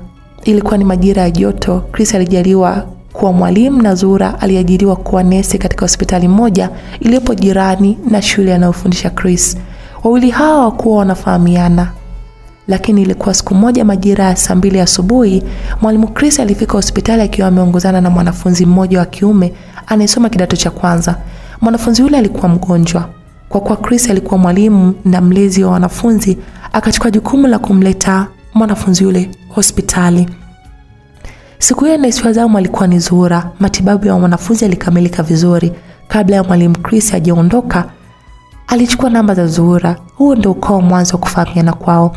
Walianza kuishi pamoja kwenye nyumba ya kupanga. Kodi kwao ilikuwa ni shida, ingawa wameajiliwa serikalini. Ugumu wa maisha ndio ulipelekea Chris ajiunge na kundi la maagenti wa Kuzimu. Mwanzo kujiunga na kundi la agent wa Kuzimu ulitokana na Mr. Felix. Ilikuwa siku moja Chris hakuwa na pesa, halafu anadaiwa kodi. Ikumbukwe muda huo alikuwa anaishi na Zuhura kwenye nyumba ya kupanga. Siku ya Chris aliamua kwenda kukopa pesa benki. Alichukua nyaraka zake zote muhimu, akaenda mpaka benki kukopa. Alipofika benki akawasilisha nyaraka zote sehemu husika. Aliambiwa asubiri nje, ataitwa, lakini masaa yalizidi kusonga pasipo kupata msaada. Wafanyakazi wa benki waliingia na kutoka bila kumpatia huduma. Kitendo kile kilimkera sana Chris. Akaamua kutoka kwa hasira. Nje ya benki kuna sehemu ya kupaki magari. Chris akapita karibu na gari moja la gharama huku akiongea peke yake. Wajinga sana hawa, wajinga mno. Chris alipita gari lile jeusi kwa hatua 4, lakini akiwa anataka kupiga hatua ya 5, akasikia sauti ikimuita nyuma yake. Wewe kijana unayetoka benki? Chris akageuka, macho yake yakutana na Mr. Felix ambaye alikuwa amevalia suti nyeusi ambayo ilimpendeza vyema. Mimi? Ndio, ni wewe. Nakuomba tafadhali. Chris alirudi mpaka kwa Mr. Felix. Mr. Felix akamwomba Chris wazungumze kidogo ndani ya gari lake. Chris alisita kuingia ndani ya gari la mtu ambaye hamfahamu. Kijana, kuwa na amani. Hapa kuna ulinzi mkali, siwezi kukudhuru. Ingia ndani ya gari tuongee. Chris akapanda ndani ya gari ya Mr. Felix. Ndani ya gari hapakuwa na mtu mwingine zaidi ya wawili. Mr. Felix akamshawishi Chris kujiunga na kundi lao. Endapo ukijiunga na sisi, hautawahi kuja tena benki kwa ajili ya kukopa pesa. Wewe utakuwa unakuja kuweka na kutoa na sio kukopa. Umesema mwanamke. Haya, huyo mwanamke atakula nini? Hebu funguka kijana. Maisha ya kuajiriwa kama mwalimu sio mazuri. Nafasi hii moja iliyobaki ukichezea utakuja kujuta. Njoo ungane na sisi. Mr. Felix alijua kupangilia maneno yake ya ushawishi. Hii ni kutokana na uwezo alionao wa kumsoma mtu. Hata Chris amekuja benki akiwa anajua fika lazima atakuja hapa, na wao walikuwa wanamhitaji mwanachama mpya. Wakatumia udhaifu wa maisha ya Chris kumuingiza kundini. Chris akapatiwa muda wa kujifikiria. Akaona hilo ni wazo zuri, maana endapo akiungana na agent wa Kuzimu ataenda kuwa mwalimu wa kwanza Tanzania kumiliki majumba na magari ya kifahari. Ndani ya msitu, Chris na Zuhura bado walikuwa wanashangaana. Zuhura kuwa naamini kama mume wake anaweza kuwa upande wa watu wabaya. Chris alijua fika lazima mke wake atapoteza maisha usiku huo. Ndio maana haoni tabu kuachia kicheko chake cha kutisha. Chris akainua mikono juu, wakati huo mke wake Zuhura na babu Jasmine wakimtazama. Mungurumo wa radi pamoja na mwanga wake ukashuka pale iliposimama, alafu ukaanza kuzunguka juu kwa kasi. Chris akawa anacheka. Sauti yake ilikuwa inajirudia kwa mwangwi. Nguvu za radi zikaingia mwilini kwa Chris, akawa na nguvu za kutosha zaidi ya hapo. Msukuma alipoona babu Jasmine na Zuhura wamepigwa na butwaa nje, akatoka kwenda kuwasaidia. Naye hakuamini alichokiona mbele ya Chris. Zuhura, Msukuma na babu Jasmine wakabaki wakiwa wameduaa, wakiwa hawaelewi wafanye nini. Chris akatuma kombora la kichawi lenye mwanga mweupe ambalo lilienda kumpiga Zuhura peke yake. Zuhura akatupwa chini na ujauzito wake. Msukuma akataka kwenda kupambana na Chris. Kabla hajamfikia Chris, akalogwa akili yake. Msukuma akawa hajielewi tena, akili yake yote ikawa chini ya Chris. Babu Jasmine akaanza kutetemeka mpaka haja ndogo ikamtoka. Akajaribu kuingia ndani ya pango lakini alichelewa, maana Msukuma alifika kamng'ata mguu. Babu Jasmine akapiga kelele za kuomba msaada. Msukuma akaendelea kumng'ata Babu Jasmine mguu. Jasmine alishindwa kuvumilia kumwona babu yake aking'atwa na Msukuma. Ijapokuwa Catherine alijitahidi kumzuia, lakini Jasmine alitoka nje. Babu! Jasmine akafika kwa babu yake ambaye akapambana na Msukuma. Jasmine alijitahidi kumsaidia babu yake ila alichelewa. Mati ya Msukuma kwa sasa yana sumu kali ambayo imewekwa na Chris. Akimng'ata mtu, sumu inaanza kusambaa mwilini na unakufa hapo hapo. Babu Jasmine hali yake ilizidi kuwa mbaya, akapoteza maisha mbele ya Jasmine. Chris na mbwa ambaye ni Clement wakaanza kumsogelea Zuhura ambaye amedondoka pembeni baada ya kupigwa na nguvu za kichawi. Zuhura alijikaza kusimama. Chapchapo akaanza kukimbia bila kujali kama ana ujauzito wa miezi iliyo karibu na kujifungua. Msukuma akaanza kumsogelea Jasmine ili amng'ate na yeye. Jasmine alikuwa amekata tamaa ya kuishi kabisa, akaona ni heri amfuate babu yake. Msukuma akajiandaa kumng'ata Jasmine, lakini kwa bahati nzuri Catherine aliwahi kumpiga Msukuma na jiwe kichwani. Msukuma alidondoka chini. Catherine akaendelea kumshambulia kichwani mpaka kichwa kikasambaa. Catherine akamtazama huku na kule asimuone Chris alipoelekea. Catherine akarudi ndani ya pango, akambeba mtoto aliyemchukua ndani ya basi, akatoka nje aliposimama Jasmine. Twende. Catherine alimshika mkono Jasmine. Kabla hawajaondoka, Catherine aliniona begi alilokuwa amebeba Msukuma. Akamvua Msukuma na kumpatia Jasmine ambaye bado analia kwa kumpoteza babu yake. Alimbebesha Jasmine begi lenye vyakula, alafu yeye akambeba mtoto ambaye kapita na usingizi. Twende, hapo sio pa kukaa. Alimbeba mtoto kwa mkono mmoja, alafu mkono mwingine akamshika Jasmine aliyekuwa analia. Jasmine hakuwa anaamini kama anamwacha babu yake katikati ya msitu, tena usiku. Catherine na Jasmine wakapita njia nyingine tofauti na ile ambayo wamepita Chris na Clement. Upande wa Zuhura akawa anakimbia msituni bila kuwa na mwelekeo sahihi. Nyuma yake alikuwa anasikia vicheko vya mume wake Chris pamoja na sauti ya mbwa akibweka. Chris alitembea kwa mwendo taratibu, maana anajua Zuhura hana mahali pa kwenda. Zuhura akawa anakimbia kuinusuru nafsi yake na mtoto wake. Alikimbia hasa mpaka akamwacha Chris na mbwa wake, lakini Chris hakuacha kumfuata nyuma kwa kuvuta harufu. Zuhura akaanza kuhisi maumivu makali tumboni. Hii ni kwa sababu ana ujauzito na bado anakimbia, kitendo ambacho kinapelekea hali mbaya kwake. Wakati Chris akiwa ameambatana na mbwa huku wanatembea taratibu, mara ghafla kuna upepo wa ajabu ukavuma msituni ambao hata Chris alipouona alisimama. Chris akiwa anatazama juu, kuna mwanga mkali mweupe unatoka juu na kushuka aliposimama Chris. Wachawi wenzake wanaunda kundi la Agenti wa Kuzimu wakawa wamefika. Mavazi waliovalia awamu hii ni mekundu kuanzia juu mpaka chini. Wachawi wanne wakawa wamefika kwa Chris. Chris akawauliza, "Mbona mmekuja huku?" Mzee Jackson akajibu, "Mkuu amesema tuje tukusaidie kukamilisha kafara. Umetumia muda mrefu sana ilhali mkeo ndo anahitajika kutupatia nguvu na pesa. Hebu tazama sasa hivi ni saa 3 kasoro robo. Yaani muda unaenda Chris." Chris akufresha na kitendo cha Mr. Felix kuwatuma wachawi wenzake waje kumsaidia kazi. Hii inaonyesha kama yeye ameshindwa kufanya inavyotakiwa. Chris akakubali kishingo upande. Basi sawa. Wachawi wakaanza kucheka. Wakashikana mikono pamoja alafu wakatazama juu. Wachawi watano wakiwepo Chris wakaanza kunena maneno ya kichawi. Waliposhusha vinywa vyao chini, kila mmoja jicho lake la kushoto likawa linatoa mwanga ufananao na taa. Upande wa Zuhura alikuwa anakimbia huko na hema juu. Alikimbia akiwa anatazama nyuma. Zuhura alipata maumivu makali tumboni kila akimwaza mume wake ndiye anazidi kuumia. Zuhura akawa anakumbuka matukio mbalimbali ya mume wake kuanzia siku ambayo mume wake amerudi akiwa na furaha sana nyumbani. Siku hiyo Zuhura anaikumbuka vyema. Ilikuwa hivi.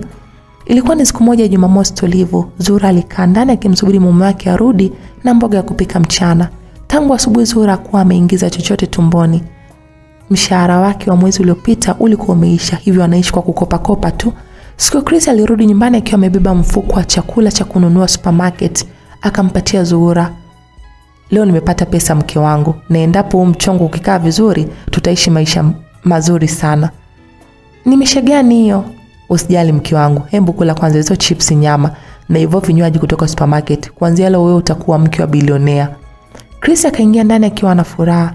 Na kweli kuanzia siku hiyo Chris akaanza kupata pesa. Zura alipojaribu kuuliza ni wapi mume wake anapata pesa, akawa anamficha. Hakutaka kumwambia mpaka leo ambapo Zura ameiona siri ya mafanikio ya mume wake. Kila alipokumbuka alikuwa anabaki kulia tu, huku akiwa anakimbia msituni. Akawa anajitahidi kukimbia asikamatwe na Chris. Mzee Jackson na watu wengine watatu wakaendelea kumfuatilia Zura huku wananusa kila sehemu ambazo Zura alikuwa amepita. Wao walikuwa wanapita hapo kwa sababu wana uwezo mkubwa wa kunusa harufu za nyayo ya Zura. Kwa bahati nzuri mvua ikaanza kunyesha. Baada ya mvua kuanza kunyesha, wachawi wanashindwa kunusa harufu ya Zura, maana nyayo zinafutika kwa mvua. Upande wa Zura alikuwa amefika sehemu yenye tope. Kwa bahati mbaya akateleza na kudondokea tumbo. Maumivu makali aliyasikia mpaka damu zikaanza kutoka kwenye via vya uzazi. Mungurumo wa radi na hofu alionayo vikapelekea uchungu umshike. Alijikaza kusimama, lakini alipokuja kutupa macho nyuma aliona miale ya taa ikisogea eneo aliyopo, na miale ile ni ya wachawi watano walikuwepo mume wake. Zura alijikaza akaendelea kukimbia msituni bila kujali kama dera lake limechafuka kwa tope. Mbwa akawa anabweka na kumfanya Zura azidi kukimbia. Alifika kwenye mti mkubwa akajificha. Damu nazo zikatoka kuashiria muda wote mtoto anatoka. Purukushani hizi ndizo zinapelekea atake kujifungua msituni. Maskini ya Mungu Zura, mume wake alimtegemea aitwaye baba siku zijazo, ndiye anataka kumuua. Ni wapi atapata msaada zaidi ya kujinusuru yeye mwenyewe? Akajikaza kutembea, lakini awamu hii uchungu umezidi kumshika. Akitazama nyuma anaiona miali ya taa ikimulika kusogea eneo aliyopo. Zura akaanza kutembea kwa kuachanisha miguu kama mwanajeshi, akiambiwa mguu pande na kamanda wake. Uchungu kazidi kumshika. Zura aliendelea kujikaza, lakini hakuweza tena kukimbia. Kwa bahati nzuri aliona pango likiwa pembeni kidogo na alipo. Zura akaingia ndani ya pango. Wanaomtafuta Zura ni Chris na wenzake wakafika karibu kabisa na pango ambalo amejificha. Akawa anaona miguu yao wakizunguka. Zura akajiziba mdomo wake, lakini uchungu nao ulizidi kumshika Zura. Alikuwa anajizuia asipige kelele. Vile vile anajitahidi kuzuia uchungu mtoto asitoke muda huu, maana endapo akijifungua sasa hivi maisha yake na mtoto atazidi kuwa hatarini. Wanaomtafuta wakaendelea kumulika kila sehemu kwa kutumia tochi za macho yao. Mwanga unatoka kwenye jicho lao. Kwa bahati nzuri hawakuwa wameona michirizi ya damu ya Zura, ijapokuwa hapo karibu na pango ambalo amejificha. Agenti wa Kuzimu akaanza kunusanusa eneo hili. Hawakuweza kutambua kama Zura ameingia ndani ya pango, wala pua zao hazikuweza kufua dafu kwa sababu ya mvua kubwa inayonyesha. Mzee Jackson akawapatia ishara ya kuondoka. Twendeni. Wakaanza kuondoka eneo hilo. Ikawa ni pona ya Zura. Ndani ya pango lililojificha palikuwa na giza. Zura akataka kutoka nje, lakini uchungu kazidi kumshika tena. Hapo akaanza kusukuma mtoto pasipokuwa na msaada wowote. Nje mvua ilinyesha, huku ndani ya pango anajifungua kwa tabu. Changamoto alikuwa anapitia Zura wakati huo ni kwamba huu ni ujauzito wake wa kwanza. Hajawahi kuzaa mtoto zaidi ya huyu ambaye anapambania maisha yake kwa sasa. Zura alijitahidi kusukuma mtoto huku akijizuia kupiga kelele. Wakati huo mtoto wa Zura anatoka duniani. Kuna mwanga mweupe unamulika msitu mzima wa Gwizonge. Mwanga huu ulikuwa mkali mithili ya taa ya machimboni. Kila alikuwa ndani ya msitu wa Gwizonge akaona maajabu ambayo yametokea. Chris na Mzee Jackson pamoja na wachawi wengine wakashangaa kilichotokea. Chris akauliza, "Nini? Sijawahi kuona hili jambo kabla." Mzee Jackson akasema, "Hata mimi tangu tuanze kutoa kafara ndani ya msitu hatujawahi kuona kitu kama hiki." Upande wa Catherine na Jasmine hata wao waliuona mwanga huu ambao bado umeangaza, yani palikuwa peupe pe. Jasmine akamuuliza Catherine, "Dada, hiki nini? Huu mwanga unatoka kwa nini?" "Sijui mdogo wangu, hebu tuendelee kukimbia tusije tukakamatwa hapa na watu wabaya." Catherine na Jasmine wakaendelea kuchanja mbuga ndani ya msitu wa Gwizonge. Mwanga huu ukawa unawasaidia kuona mbele. Wakaendelea kutokomea kusikojulikana. Huu mwanga ulikuwa unamulika mpaka ndani ya pango ambalo Zura na mwanae wapo. Zura baada ya kujifungua alikosa nguvu, akawa amejilaza juu ya jiwe dogo ndani ya pango. Ule mwanga mkali ulikuwa unaona mbali kabisa, yani unaona kila kitu. Mtoto akaanza kulia, kumfanya Zura kumbuke kuwa hajakata kondo la nyuma. Akachana kipande cha dera yake, akatengeneza kamba. Alipomaliza akambeba mtoto na kumweka karibu kabisa. Akamtazama jinsi akakuta ni mtoto wa kike. Zura akiwa anatokwa na damu ukeni, akabaki kutabasamu kila alipomwona mtoto. Zura hakuwa na wembe wala mkasi wa kutenganisha kondo la nyuma. alichoona kinafaa kwa sasa ni kutenganisha placenta kwa kutumia meno. Zuhura akaanza kung'ata placenta bila kuwa na kinya yoyote ile. Upande wa pili, Chris na maagenti wenzake walikuwa kama wamepigwa na upofu. Hakuweza kuendelea na safari yao tena. Kila mmoja alikuwa ameduaa, sijui nini kinaendelea.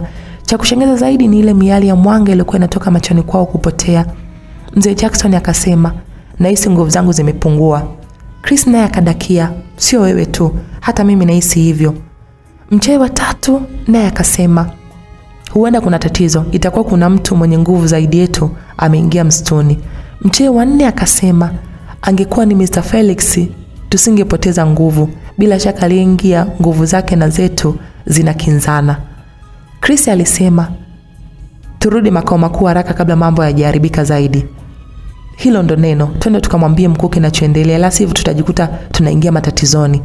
Hawakuwa wanafahamu kama mtoto mwenye nguvu kuliko wao amezaliwa, na huyu ndiye alisababisha usiku kuwa kama mchana. Mtoto wa Zuhura ndo chanzo cha kutokea kwa yanayotokea. Chris na wenzake wakashikana mikono wakapotea kichawi na kumwacha mbwa Clement. Alikuwa anabweka tu. Zuhura akafanikiwa kukata placenta kwa kutumia meno yake. Akachukua kitambaa alichokuwa amekata kwenye dela, akafunga kwenye kitovu cha mtoto kuzuia damu kutoka. Kwa kuwa alikuwa amevaa koti dogo na dera kwa juu, akavua koti na kumfungashia mtoto wake. Zuhura akatazama chini, akagundua kuna damu nyingi zimemtoka. Akapanua miguu alafu akaanza kutoa placenta kondo la nyuma.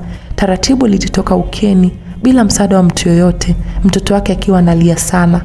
Akamchukua kisha akatoa chuchu amnyonyeshe. Zuhura alijigesha pembeni akiwa amechoka sana. Ule mwanga ukaanza kupotea taratibu. Hata yeye pia akajikuta akipoteza fahamu, maana damu zimemtoka nyingi. Mtoto akawa ananyonya chuchu isiyokuwa na maziwa. Mama yake amepoteza fahamu, hata nguvu ya kumshika zikawa zimemwisha. Zuhura akajikuta amemdondosha mtoto chini. Mtoto alianza kulia ndani ya pango lenye giza nene. Mama yake amepoteza fahamu, ni nani atawasaidia? Wachawi wakarudi makao makuu kwa Mr. Felix, wakamkuta Mr. Felix akiwa amesimama sebleni, alafu ukutani kuna luninga, yani TV ya kichawi. Inamuonyesha Zuhura na mtoto wake ndani ya pango.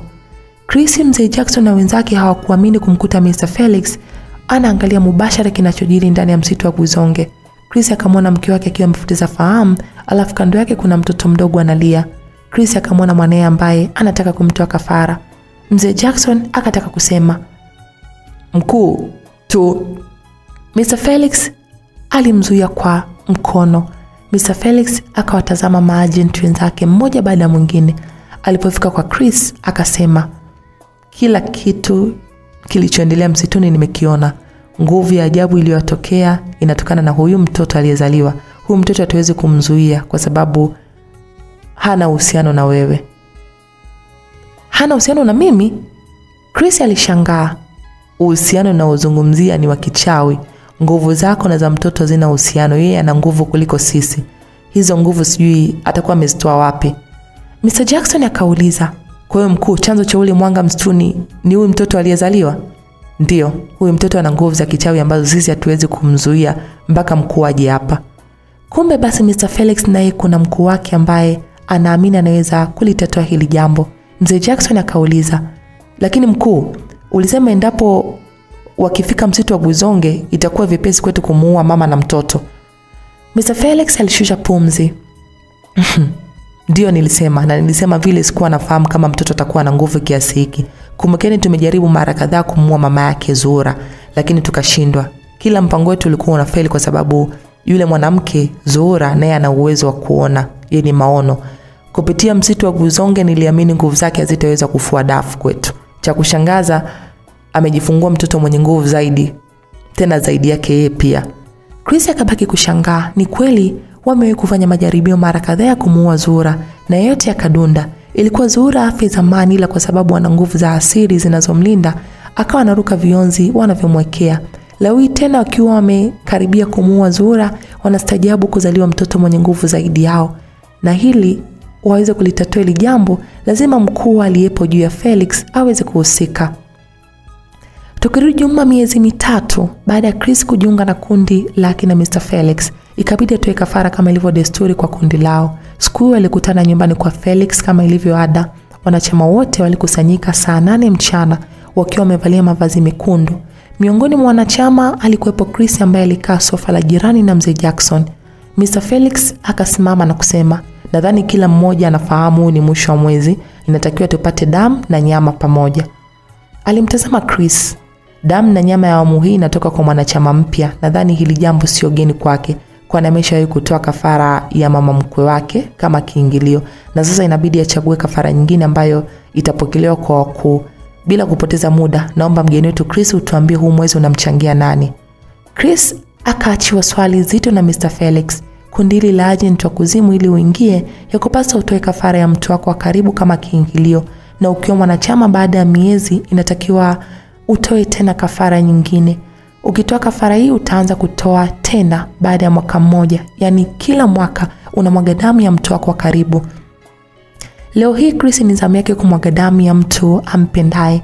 Akabaki akiwa ameinamisha kichwa chini. Alitafakari nani amwangushie jumba bovu. Chris akaanza kuwaza amchague mama yake au mke wake. Kila alipotaka kulitamka jina la mama yake kuna nafsi iligoma. Akakumbuka maisha aliyoishi na mama yake mara baada ya kufa baba yake. Akiwa anawaza amchague nani, mkuu wake Mr. Felix akasema, tena itatakiwa umtoe mama yako ama mkeo. Kauli ya Mr. Felix ikazidi kumchanganya Chris. Chris akawaza kati ya mama na mke wake nani amchague. Baada ya kuwaza kwa takriban dakika 5, akaamua kumtaja mke wake. Namchagua Zura, mke wangu. Makofi ya kumpongeza yakarindima kutoka kwa wanachama wa Kuzimu. Wakampongeza Chris kwa maamuzi aliyofanya. Mr. Felix akasimama. Kwa kuwa umemchagua mkeo Zura, itabidi utupatie wewe mwenyewe au mwenzako. Unaonaje? Ndio, amlete yeye mwenyewe. Wanachama walikuwa wanataka Chris amuue mke wake kwa mikono yake mwenyewe. Chris alikubali. Nipo tayari kufanya hivyo, lakini kuna shida moja mkuu. Wanachama wote wakakaa kimya ili wamsikilize Chris anachotaka kusema. Mr. Felix akamsogelea Chris. Shida gani? Nitamua vipi ile hali sina nguvu? Mr. Felix akacheka. Kumbe hicho ndo kinachokonyima raha. Ila kijana akaanza kumpiga bega. Kuhusu nguvu nitakupatia wala usijali, tena utakuwa na uwezo wa kupotea mithiri ya moshi kwenye moto. Kuwa na amani kijana. Sawa? Haya, simameni tumpatie kijana wetu nguvu. Mr. Felix akawaita wanachama wenzake. Wakasimama kwa pamoja alafu Chris wakamweka katikati yao. Wanachama hao wakashikana mikono na kutengeneza duara. Mr. Felix akaanza kuiomba mizimu yao impatie Chris nguvu. Chris akiwa amewekwa katikati, kuna mwanga mwekundu ukaangaza ndani ya nyumba ya Mr. Felix, na hapo hapo nguvu zikaanza kumuingia Chris. Kuanzia siku hiyo Chris akawa na nguvu za kichawi ambazo ndizo alizotumia mpaka leo. Usiku wa manane wa siku moja baada ya Chris kupatiwa nguvu za kichawi, aliamka akaenda kuvaa mavazi yake mekundu ya kichawi ambayo huwa anayaleta kichawi akiwa bafuni. Chris akarudi chumbani alipolala mke wake, akaanza kumwagia mke wake vitu. Akazungushia kwenye kitanda. Chris akatumia dakika 1 kucheza ngoma ya kichawi inayosindikizwa na milio ya fisi pamoja na mbwa. Mke wake hakuwa anafahamu kinachoendelea. Chris akainua mikono akashika chungu kilichopo na kisu ndani yake. Chungu hichi kinafanana ukubwa na kila kitu kama kile anachokitumia Mr. Felix kukamulia usawa. Chris akakiuka chungu chini kisha akachukua kisu ambacho alikinena maneno kadhaa ya kichawi, kikaanza kuwaka moto. Chris akaanza kusogea karibu na shingo ya mke wake Zura ili amchinje. Aliambiwa akimchinja damu yake ataimimina ndani ya chungu. Chris akasogea karibu kisha na shingo ya mke wake alilala. Akainua kisu juu amchinje Zura. Chris hakuweza kushusha kisu shingoni kwa Zura. Alikuwa kila akijaribu kumchinja anashindwa. Kuna nguvu inamzuia kufanya alichokuwa anakusudia. Akajaribu tena na tena lakini wapi. Chris akagairisha zoezi la kutaka kumuua mke wake. Siku iliyofuata alienda kwa Mr. Felix akamweleza aliyomkuta. Ikabidi usiku wa siku hiyo waongozane wote wawili. Ilipofika saa 8 usiku, Chris na Mr. Felix walijaribu tena jaribio la kutaka kumuua Zura. Mr. Felix na Chris hawakufua dafu kwa Zura. Ingawaje Zura kuwa anafahamu kinachoendelea, lakini kuna nguvu ambazo zinamlinda. Tena nguvu hizi hata yeye haelewi kama anazo. Mr. Felix akaamua kurudi kwake usiku huo huo. Siku iliyofuata tena wakakutana wanachama wote wa Kuzimu. Walikutana nyumbani kwa Mr. Felix wakiwa wamevalia mavazi yale mekundu. Ajenda ilikuwa mezani ni kuhusu Zura. Mr. Felix akasema, Zura anaonekana na nguvu ambazo zinamlinda. Usiku wa jana nilienda na Chris kwake, kwa ajabu nguvu zetu zikashindwa kumuua yule mtoto. Zura atakuwa na nguvu za asili. Niliongea na mkuu leo akasema Zura analindwa na mizimu ya nyumbani kwao. Sasa basi, ili tuweze kumwangamiza inatakiwa tumpeleke msitu wa Guzonge ambako ndio chimbuko letu. Nguvu zote tunazotumia zinatoka ndani ya msitu wa Guzonge. Sasa inatakiwa Chris ufanye juu chini umpeleke mke wako ndani ya msitu wa Guzonge. Agenti wa Kuzimu wakapanga mikakati ya kumuua Zura siku ikifika msitu wa Guzonge. Leo hii mpango wao unaonekana kufeli mara nyingine tena. Na sasa wazo pekee walilolipata la kumwangamiza Zura ni kumwambia mkuu wao ambaye yupo juu ya Mr. Felix. Ndani ya msitu wa Guzonge, Catherine na Jasmine wakaendelea kuchanja mbuga kutembea. Wakiwa wanatembea umbali mrefu toka eneo la pango ambako walikuwepo mara ya kwanza, Catherine alisimama ghafla.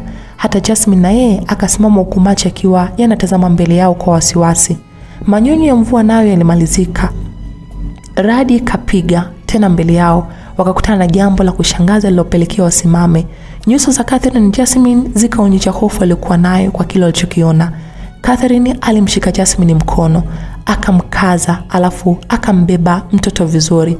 Wakaanza kupiga hatua za kurudi nyuma, maana walichokiona mbele yao ndicho kimewafanya wasite kuendelea na safari. Radi kazidi kupiga. Ilikuwa inasindikiza na manyunyu ya mvua. Siku iliyofuata jua likaanza kuchomoza kutokea mashariki mwa dunia na kuifanya anga ya dunia kuwa nyeupe. Msitu wa Guzonge umetulia, sio kama usiku wa jana ambapo kulikuwa kuna hekaheka za kunusuru nafsi. Sauti za ndege ziliendelea kusikika kila kona ya msitu, lakini pia kuna sauti ya mtoto mdogo ilikuwa inalia inasikika ndani ya msitu. Sauti haikutoka mbali na msitu uliopo pango aliyojifungua Zura. Nje ya pango alionekana Zura, Jasmine, Catherine na Robert ambaye kabeba mtoto alikuwa amebebwa na Catherine. Zura alikuwa anampembeleza mtoto wake aliyelala. Tangu jana hataki kunyonya, sijui ana shida gani. Zura alimwambia Catherine, jitahidi kumwekea chuchu mdomoni. Nimejaribu vyote ila imeshindikana. Au anataka mpaka babake awepo. Kauli ya Catherine ikaonekana kumvunja moyo Zura. Hakujibu alichokisema. Catherine alijishtukia kwa alichokisema. Nisamee Zura, nimesahau. Robert aliingilia mazungumzo. Samani, naomba nikuulize, ina maana Zura una mume? Sasa yuko wapi? Catherine alimtazama Robert kwa jicho kali. Robert akashtuka kwa alichotamka. Ukimya ulitawala baina yao. Usiku wa jana tukirudi nyuma, baada ya Zura kujifungua alipoteza fahamu. Mtoto wake akawa analia sana, tena ndani ya pango. Kwa bahati nzuri, Robert alikuwa anapita karibu na eneo lile. Alisikia sauti ya kilio cha mtoto. Alisogea lipo pango ndipo akamkuta Zura akiwa amepoteza fahamu. Robert alimbeba mtoto akaanza kumbembeleza. Wakati akiwa ametoka nje ya pango anambembeleza mtoto wa Zura, kwa mbali alisikia michakacho na minong'ono ya watu. Kwa kuwa alikuwa anahitaji msaada akaamua kufuata sauti alizozisikia. Robert akapita mbele ya Catherine na Jasmine. Muda ule ule Catherine na Jasmine wanaogopa, kumbe alikuwa ni Robert.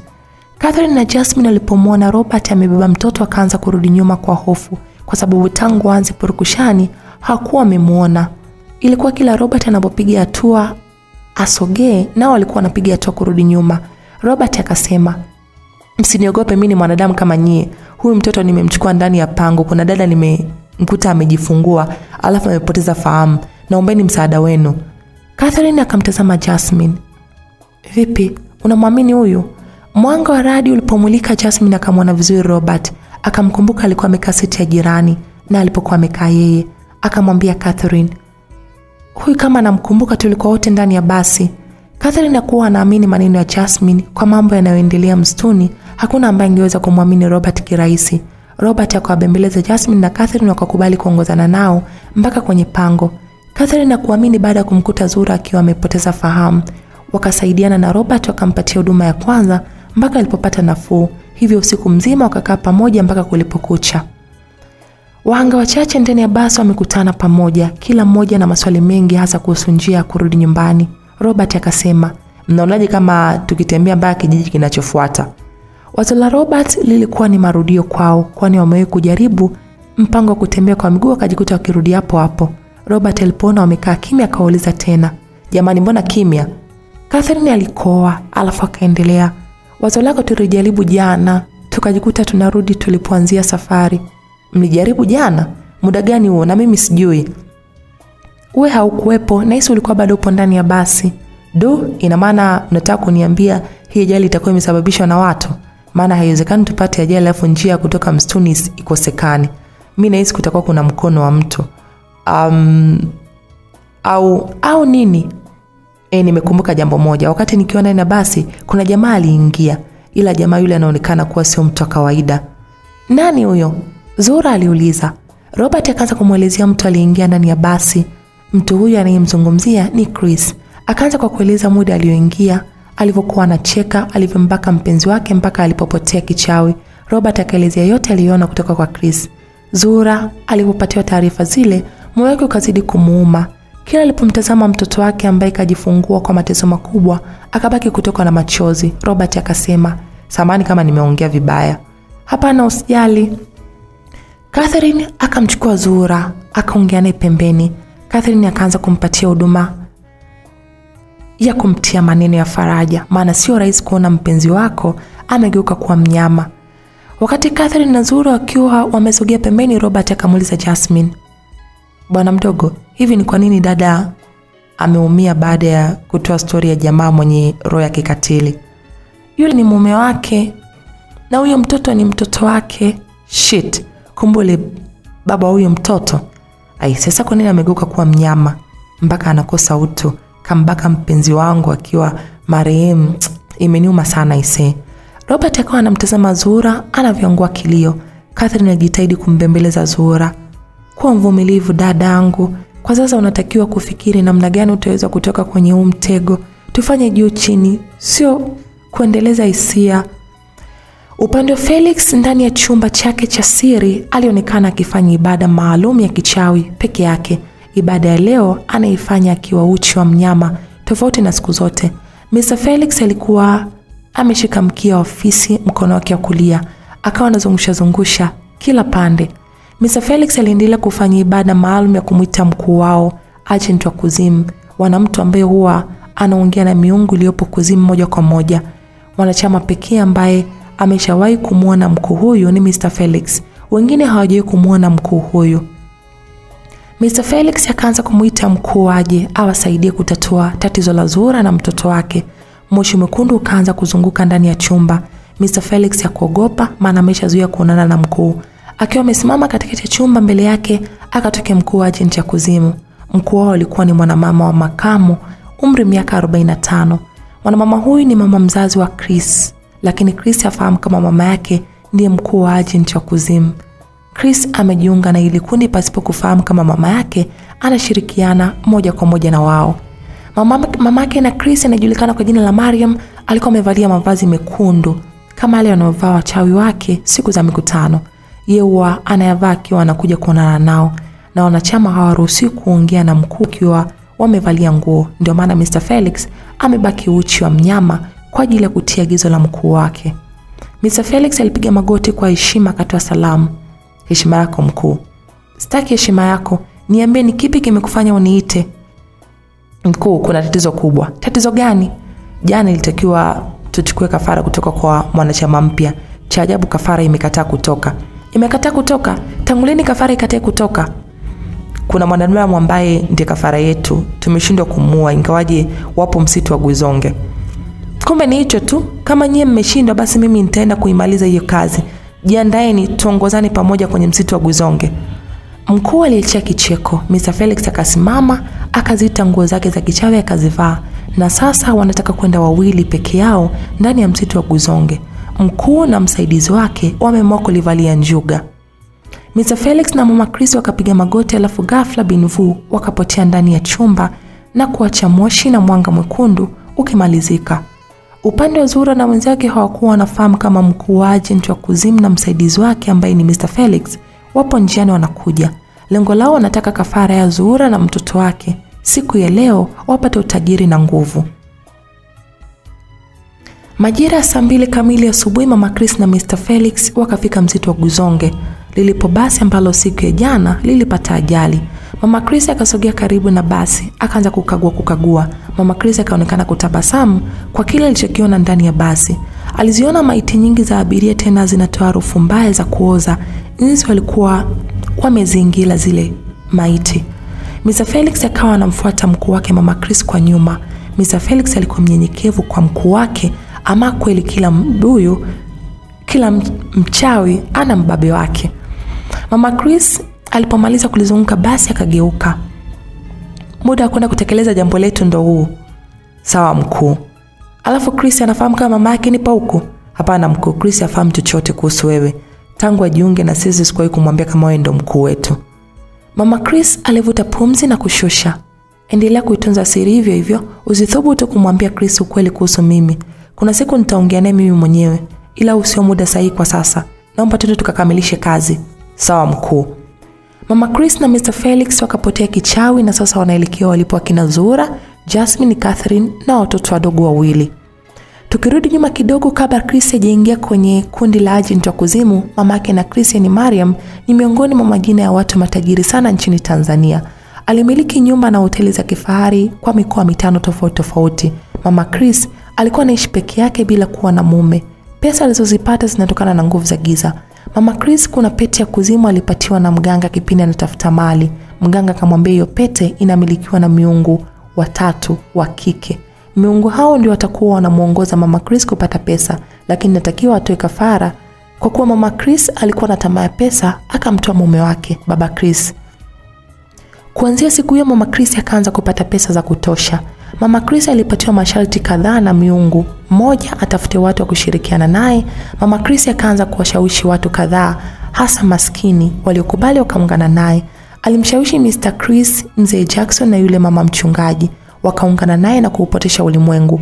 Mama Chris akaamua kumchagua Mr. Felix awe msaidizi wake kipindi ambacho yeye hayupo. Mr. Felix akakubali, akatafuta na wengine wa kushirikiana naye kupotosha ulimwengu. Sharti namba 2 alipatiwa Mama Chris ni kumsaidia mtoto wake ama mtu wake wa karibu, yani pesa alizonazo azitumie yeye mwenyewe na sio kutoa msaada wa watu. Sharti hili likawa gumu kwake kwa sababu alikuwa na mtoto anayesoma ualimu ndani ya mkoa wa Mwanza. Mtoto huyu alikuwa Chris. Mama Chris akaomba walau miungu amkubalie awe anatuma pesa kwa mwanae, lakini miungu ikakataa. Yani miungu ilitaka Mama Chris asimpe Chris hata 100. Mama Chris alizidi kupata pesa za kutosha, lakini hakuwahi kumtumia mtoto wake hata kiasi kidogo cha matumizi. Mama Chris akawaza itakuwaje siku mwanae angepata taarifa kama yana pesa za kutosha na hataki kumsaidia. Akaenda kwa mizimu tena kaiomba, huku akiwa anaangua kilio. Miungu ikamwambia anatakiwa kumshawishi mwanae ajiunge naye. Mama Chris akaona kwake ni vigumu kumshawishi mwanae, ndipo akamtumia Mr. Felix kumshawishi Chris. Kumbe mpango mzima wa Chris kujiunga na wao ulisukwa na mama yake mzazi. Kwa tamaa ya pesa, Chris akajikuta akijiunga na kundi la Agenti wa Kuzimu. Kazi yao kubwa ni kupotosha ulimwengu pamoja na kutoa kafara. Kundi lao lina wachungaji, walimu, wafanyabiashara na kadhalika. Mchungaji anatumia nguvu za giza kupotosha ulimwengu. Mfanyabiashara kama Mzee Jackson wao wanatoa kafara. Wakati Zura na Catherine wamesogea pembeni kuongea mawili matatu, mara ghafla mtoto wa Zura akaanza kulia. Zura akiwa amembeba mtoto akaanza kumbembeleza. Mtoto aliendelea kulia kwa nguvu, na awamu hii macho yake yakiwa yanabadilika rangi. Yalikuwa meupe mithili ya seruji. Catherine na Zura walishuhudia mbashara mtoto anavyoonyesha maajabu yake. Kumbe mtoto amegundua uwepo wa wachawi ndani ya msitu wa Guzonge, lakini wao hawajui. Catherine na Zura waliogopa sana. Zura akiwa amembeba mtoto akaanza kusema, Mungu wangu. Akamtazama Catherine. Catherine akawa anarudi nyuma kwa hofu. Robert akamwona Catherine akirudi nyuma huku macho yake yakiwa yameelekea kwa mtoto. Robert akagundua lazima kutakuwa kuna tatizo. Akiwa amembeba mtoto waliomchukua ndani ya basi, akasogea mpaka kwa Zura. Mtume hakuamini kuona macho ya mtoto yanavyong'aa yamezidi kuwa meupe tofauti na hapo awali. Zura akaanza kutokwa na kijasho chembamba yanayoendelea kwa mtoto wake. Hata yeye hafahamu. Mtoto anaendelea kulia zaidi na zaidi, kitendo ambacho kilizidisha hofu kwao. Wakiwa wanatafakari kuhusu mtoto wa Zura, punde sipunde Mr. Felix na Mama Chris wakatoa kichawi nyuma yao.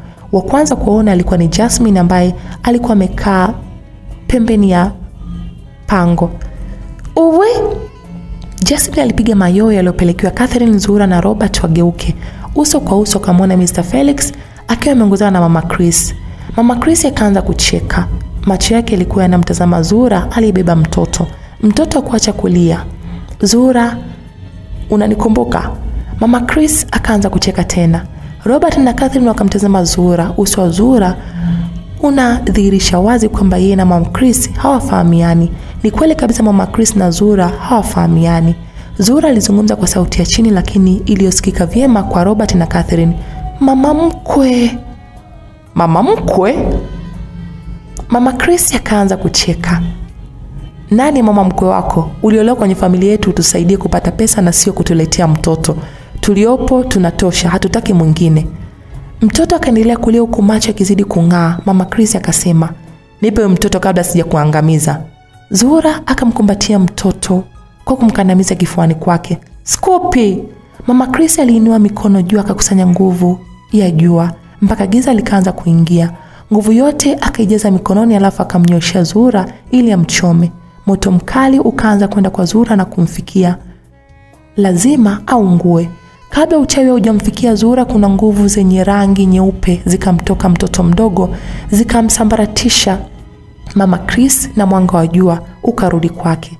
Mama Chris hakuamini baada ya nguvu zake kuzuiliwa. Robert, Catherine, Jasmine na Zuhura wakatoa macho kuelekea kwa mtoto wa Zuhura, maana ameonyesha nguvu zake za asili. Hapo mtoto akaacha kulia, alafu akageuza kichwa kumtazama Mama Chris. Kwa umri alionao na alichokifanya ni vitu vili tofauti. Mtoto wa Zuhura akiwa amebebwa na mama yake akatoa miale ya moto machoni kwake, ukaenda kumpiga Mama Chris na Mr. Felix. Wakatupa chini huku akiwa anaugulia maumivu. Mama Chris alijipanga upya, akasimama tena na kukusanya nguvu. Vita ya bibi na mjukuu ikaanza upya. Mama Chris hakutaka kushindwa na mjukuu wake, yani mtoto wa Zuhura. Akakusanya nguvu za upepo, alitengeneza kimbunga ambacho kilikusanya miti na magugu yaliokuwa msituni. Zuhura, Jasmine, Catherine pamoja na Robert walikuwa wanatetemeka sana. Robert akamuita Jasmine, njoo kae huko. Jasmine akaenda kusimama karibu na Zuhura. Wote sasa wakarudisha tumaini kwa mtoto mdogo mwenye siku moja. Mtoto wa Zuhura akawa anamtazama bibi yake anavyokusanya nguvu. Mama Chris alikusanya kimbunga kikubwa alafu akakielekezea kwa Zuhura na wenzake. Kimbunga kikaanza kusogea karibu, na waliposimama kwa kasi iliyo kubwa, mtoto wa Zuhura akakodoa macho ambayo alitoa mwanga mweupe. Mwanga ule ukaenda kuzuia kimbunga cha Mama Chris kisiwafikie. Mama Chris na Mr. Felix wakabaki mdomo wazi, maana hakuna aliwahi kuzuia nguvu za Mama Chris. Wakiwa wamepigwa na butwa, hapo mtoto akakirudisha kimbunga kikaenda kubeba Mama Chris na Mr. Felix. Kimbunga kikaanza kutoka eneo hili kikiwa kimembeba Mama Chris pamoja na Mr. Felix. Kimbunga kikawa kinawapigisha wawili hao kwenye miti mikubwa mpaka walifariki. Mama Chris na Mr. Felix wakapoteza maisha. Zuhura, Jasmine, Catherine na Robert hawakuamini walichokiona kutoka kwa mtoto mdogo wa siku moja. Aliweza kupambania maisha yao. Amepambana na mkuu wa agent wa Kuzimu. Mama Chris na Mr. Felix walipoteza maisha hapo hapo. Ile pete ya kichawi iliyokuwa nayo Mama Chris ikapotea na kurudi Kuzimu. Chris na wachawi wengine walikuwa nyumbani kwa Mr. Felix wakisubiri mrejesho. Ikumbukwe Mr. Felix aliwacha wenzake akaenda ndani ya chumba cha siri kuongea na mkuu, yani Mama Chris. Baada ya Mama Chris kutoka, wakaondoka kwenda kwenye msitu wa Gizonge. Wakiwa wamekaa ndani, kuna hali ya utofauti wakaanza kuihisi kwa kila mmoja. Nguvu zao zikapotea hapo hapo. Wakaanza kurudi kuwa binadamu wa kawaida. Chris akasimama. Jamani, nini hiki? Mbona sielewi, nguvu zangu zinaniisha? Sio wewe tu Chris, hata mimi. Mchungaji alijibu. Chris na wenzake wakaishiwa nguvu za kichawi. Yote haya yametokana baada ya pete ya kichawi iliyokuwa inamilikiwa na mkuu wao kupotea. Alisababisha kifo cha Mama Chris ni mtoto wa Chris ambaye alitaka kumtoa kafara. Kumbe mtoto yule ana nguvu za asili kutoka kwa Mwenyezi Mungu. Upande wa pili kwa Zuhura na wenzake msituni walifurahi baada ya kuona mtoto amewasaidia. Ingawa hofu kubwa walikuwa nayo kuhusu nguvu alizonazo mtoto yule, ila kwa kuwa ni msaada kwao walifarijika. Tabasamu lenye kuwa na matumaini likashamiri kwa wanga wote msituni. Walifurahi sana kuona mtoto mdogo amekuwa shujaa. Akiwa na furaha, Catherine akauliza, huyu mtoto tumpe jina gani? Robert akadakia, mnaonaje mamake akiamua jina la mtoto? Zuhura akamtazama Jasmine, ungependa mtoto tukuite nani? Jasmine, tumuite nani mtoto? Jasmine akakumbuka siku ya kwanza alimkosea Zuhura kwa kusema ni bora azae mtoto wa kiume ili amsaidie maisha yake, maana baba yake yani Chris amekuwa mtu mbaya. Jasmine akaanza kuomba msamaha. Naomba unisamehe kwanza kwa kile nilichozungumza siku ya jana. Usijali Jasmine, nimeshakusamehe mdogo wangu. Haya, niambie, ungependa mtoto aitwe nani? Sitaweza kumuita majina tuliyopanga na mume wangu kwa sababu sitaki kukumbuka mateso niliyoyapitia. Jasmine akaachia uwanja kumpatia jina mtoto wa Zuhura. Jasmine akasema, naona tumuite Happiness. Robert akadakia, kwa nini Happiness? Happy ni jina la Kiingereza, kwa Kiswahili ni furaha. Kuzaliwa kwake kumeleta furaha maishani kwetu. Tulikuwa tumekata tamaa, lakini yeye katupatia tumaini ambalo limeanza kuleta furaha kwetu. Wakampigia makofi Jasmine kwa maelezo mazuri aliyoyatoa. Happiness akawa mkombozi wa abiria waliotakiwa kuuawa kwa ajili ya masharti ya watu wachache. Zuhura akamtazama mwanae akamuita Happiness. Ile amemuita jina lake, kuna sauti Zuhura akaanza kuzisikia. Sauti ile alisikia yeye peke yake. Tena ya mtoto mdogo ikimwambia, geuka kushoto mama, twende nyumbani. Zuhura akamtazama Catherine. Anaongea. Catherine akashangaa maana wao hawamsikii Happiness. Anaongea? Mbona sisi hatusikii? Amesema nigeuke nyuma, turudi nyumbani, anafahamu njia ilipo. Robert akadakia, msikilize tu, Happy wetu bwana, huenda kweli anafahamu njia. Robert alikuwa na furaha. Zuhura alimsikiliza mwanae Happy, sauti ikaanza kumuongoza njia kutoka ndani ya msitu wa Kuizonge. Walianza kukatiza ndani ya msitu wakiwa wanapiga soga za hapa na pale kwa kujiamini, maana hakuna anayeweza kuwasumbua tena. Wakiwa wanatembea msituni kwa madaa yote, mbele yao wakakutana na kitu ambacho kiliwafanya wasimame huku wakiwa wamepigwa na butwaa. Kila mmoja akamtazama mwenzake kwa kile kinachoonekana mbele yao. Wakati Chris na wenzao wakiwa ndani kwa Mr. Felix, kila mmoja wao akaanza kupokea simu za kufilisika. Alianza Chris akapokea simu kutoka kwa sekretari wake, anamwambia kampuni imetaifishwa na serikali. Alipokata simu akapokea nyingine tena kutoka kwa rafiki yake akisema nyumba yake imeungua moto. Mchungaji na yeye akapokea simu kwamba kanisa lake limefungiwa, alafu sehemu hiyo serikali ina mpango wa kujenga uwanja wa mazoezi ya mpira. Mzee Jackson akapigiwa simu kama magari yake yameharibika. Umaskini ukaanza kuwanyemelea maagenti wa kuzimu. Mlo mmoja wa siku moja ukawa unabisha hodi mlangoni kwao. Upande wa pili msituni kwa Zuhura na wenzake walikuwa wameshangaa kumuona mbwa aliyekuwa na Chris akiwa amekufa. Chris alimwacha mbwa ambaye alikuwa ni Clement msituni akarudi mjini. Baada ya kurudi mjini, mama yake ambaye ni mkuu wao akauawa kwenye mapambano na mjukuu wake. Baada ya pete kupotea na uchawi wa Clement ukapotea pia. Hivyo mbwa ambaye ni Clement naye alipoteza maisha. Walipita pembeni na mbwa kwa makini, wakaendelea na safari. Zuhura akawa anaongea na mtoto wake, wengine hawasikii. Mtoto wake Happy akamwonyesha njia kutoka ndani ya msitu. Wakafanikiwa kushika barabara ya lami tofauti na ile waliokuwa wamekuja nayo. Baada ya mwendo wa nusu saa wakafanikiwa kupata usafiri wa basi tofauti na ile waliokuwa wamepanda. Zuhura na wanga wengine waliosalimika wakaelekea mjini Geita. Kwa kuwa Robert alikuwa ni mwenyeji wa mjini Geita, akawapeleka nyumbani kwao. Walikaribishwa vizuri na wazazi wa Robert ambao umri wao ni miaka 40 kwa mwanaume na 35 kwa mwanamke. Waliketi pamoja kwenye meza ya chakula wakapata chakula cha mchana kama familia. Wazazi wake Robert walikuwa wanategemea kumuona mtoto wao na mchumba wake wakiwa mezani. Mama akabidi aulize, "Ulisema wanakuja kututambulisha mchumba wako. Yupi hapa?"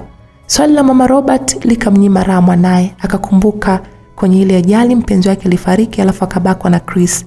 Robert alikuwa anachagua zaidi ya kuambia wazazi wake mwanzo mpaka mwisho wa yote. Wazazi wake wakampatia pole na kwa kumpoteza mchumba wake. Baada ya wiki 2 zilitosha kabisa kwa Chris na wenzake kuanza kuyaishi maisha magumu zaidi waliokuwa wanaishi kabla ya kujiunga kwenye kundi la Agenti wa Kuzimu. Chris akageuka kuwa ombaomba mtaani. Mzee Jackson akawa kichaa kuokota makopo. Maisha yalikuwa magumu kwao, hakuna msaada ambao wangeliweza kupata. Chris alijuta kwa maamuzi aliyoyafanya kujiunga kwenye kundi la Agenti wa Kuzimu. Chris hakufahamu kama mama yake naye alikuwa ni miongoni mwa Agenti wa Kuzimu. Siku moja akaona usafiri kwenda nyumbani kwao. Alifika akauliza mamake alipo. Akaambia mamake alipoteza maisha kwenye mazingira ya kutatanisha. Nyumba na magari ya mama yake yamechukuliwa na serikali. Chris hakuona haja ya kuendelea kuishi duniani, akatafuta sumu ya panya na kunywa. Maisha ya Chris yakawa yameishia hapo. Upande wa Zuhura alianza kuishi maisha yeye huko mjini Geita akiwa na Catherine, Jasmine pamoja na Robert. Mtoto aliyemsaidia ndani ya basi wakampatia jina la Innocent, asiye na hatia. Msitu wa Kuizonge ukawa umekutanisha. Happiness walimtunzia siri yake kwa kuwa na nguvu za ajabu. Hawakutaka kumwambia mtu mwingine tofauti na wao, wakihofia maisha ya Happiness kuwa hatarini. Happiness alikuwa anaonyesha watu upendo sana. Akawa anaonyesha biashara nzuri ya kufanya ili watimize malengo yao, na kile walichokuwa wanakifanya kwa ushauri wa Happiness walikuwa wanafanikiwa. Baada ya Happiness kufikisha mwezi mmoja na muda ambao Catherine na Robert waliopendana, wakaanzisha mahusiano ya kimapenzi yasiyokuwa na siri. Catherine na Robert wakaoana, ingawa walifunga ndoa, lakini hawakukaa mbali na Zuhura. Waliendelea kuishi pamoja mjini Geita kama familia. Jasmine alikuwa anapenda kuona ndugu zake Geita vijijini kila mwisho wa mwezi, na alirudi kuendelea na maisha pamoja na Zuhura kwani amewazoea sana. Historia ya msitu wa Guzonge pamoja na ajali iliyotokea haikuweza kufika serikalini kwa sababu hakuna alienda kutoa taarifa. Ndugu wa abiria walikuwa ndani ya basi, walijaribu kutafuta kwenye vyombo vya dola, lakini hawakuambulia chochote zaidi ya kuambiwa basi lilokuwa limebeba ndugu zao halikuonekana.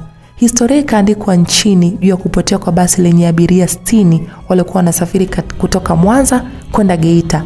Serikali ilishindwa kabisa kufahamu mambo yaliyowakuta abiria. Zuhura na wenzake waliamua kukaa kimya kwa sababu kama wangeulizwa walitokaje ndani ya msitu, wasingekuwa na majibu ya kujibu. Maisha yao waliendelea kuishi kwa amani, furaha, wakishirikiana kama familia ya ndugu ambao wametoka kwenye uzazi mmoja. Kumbe bali safari iliyokutanisha, yani makutanaji yao walikutana kwenye msitu wa Guzonge.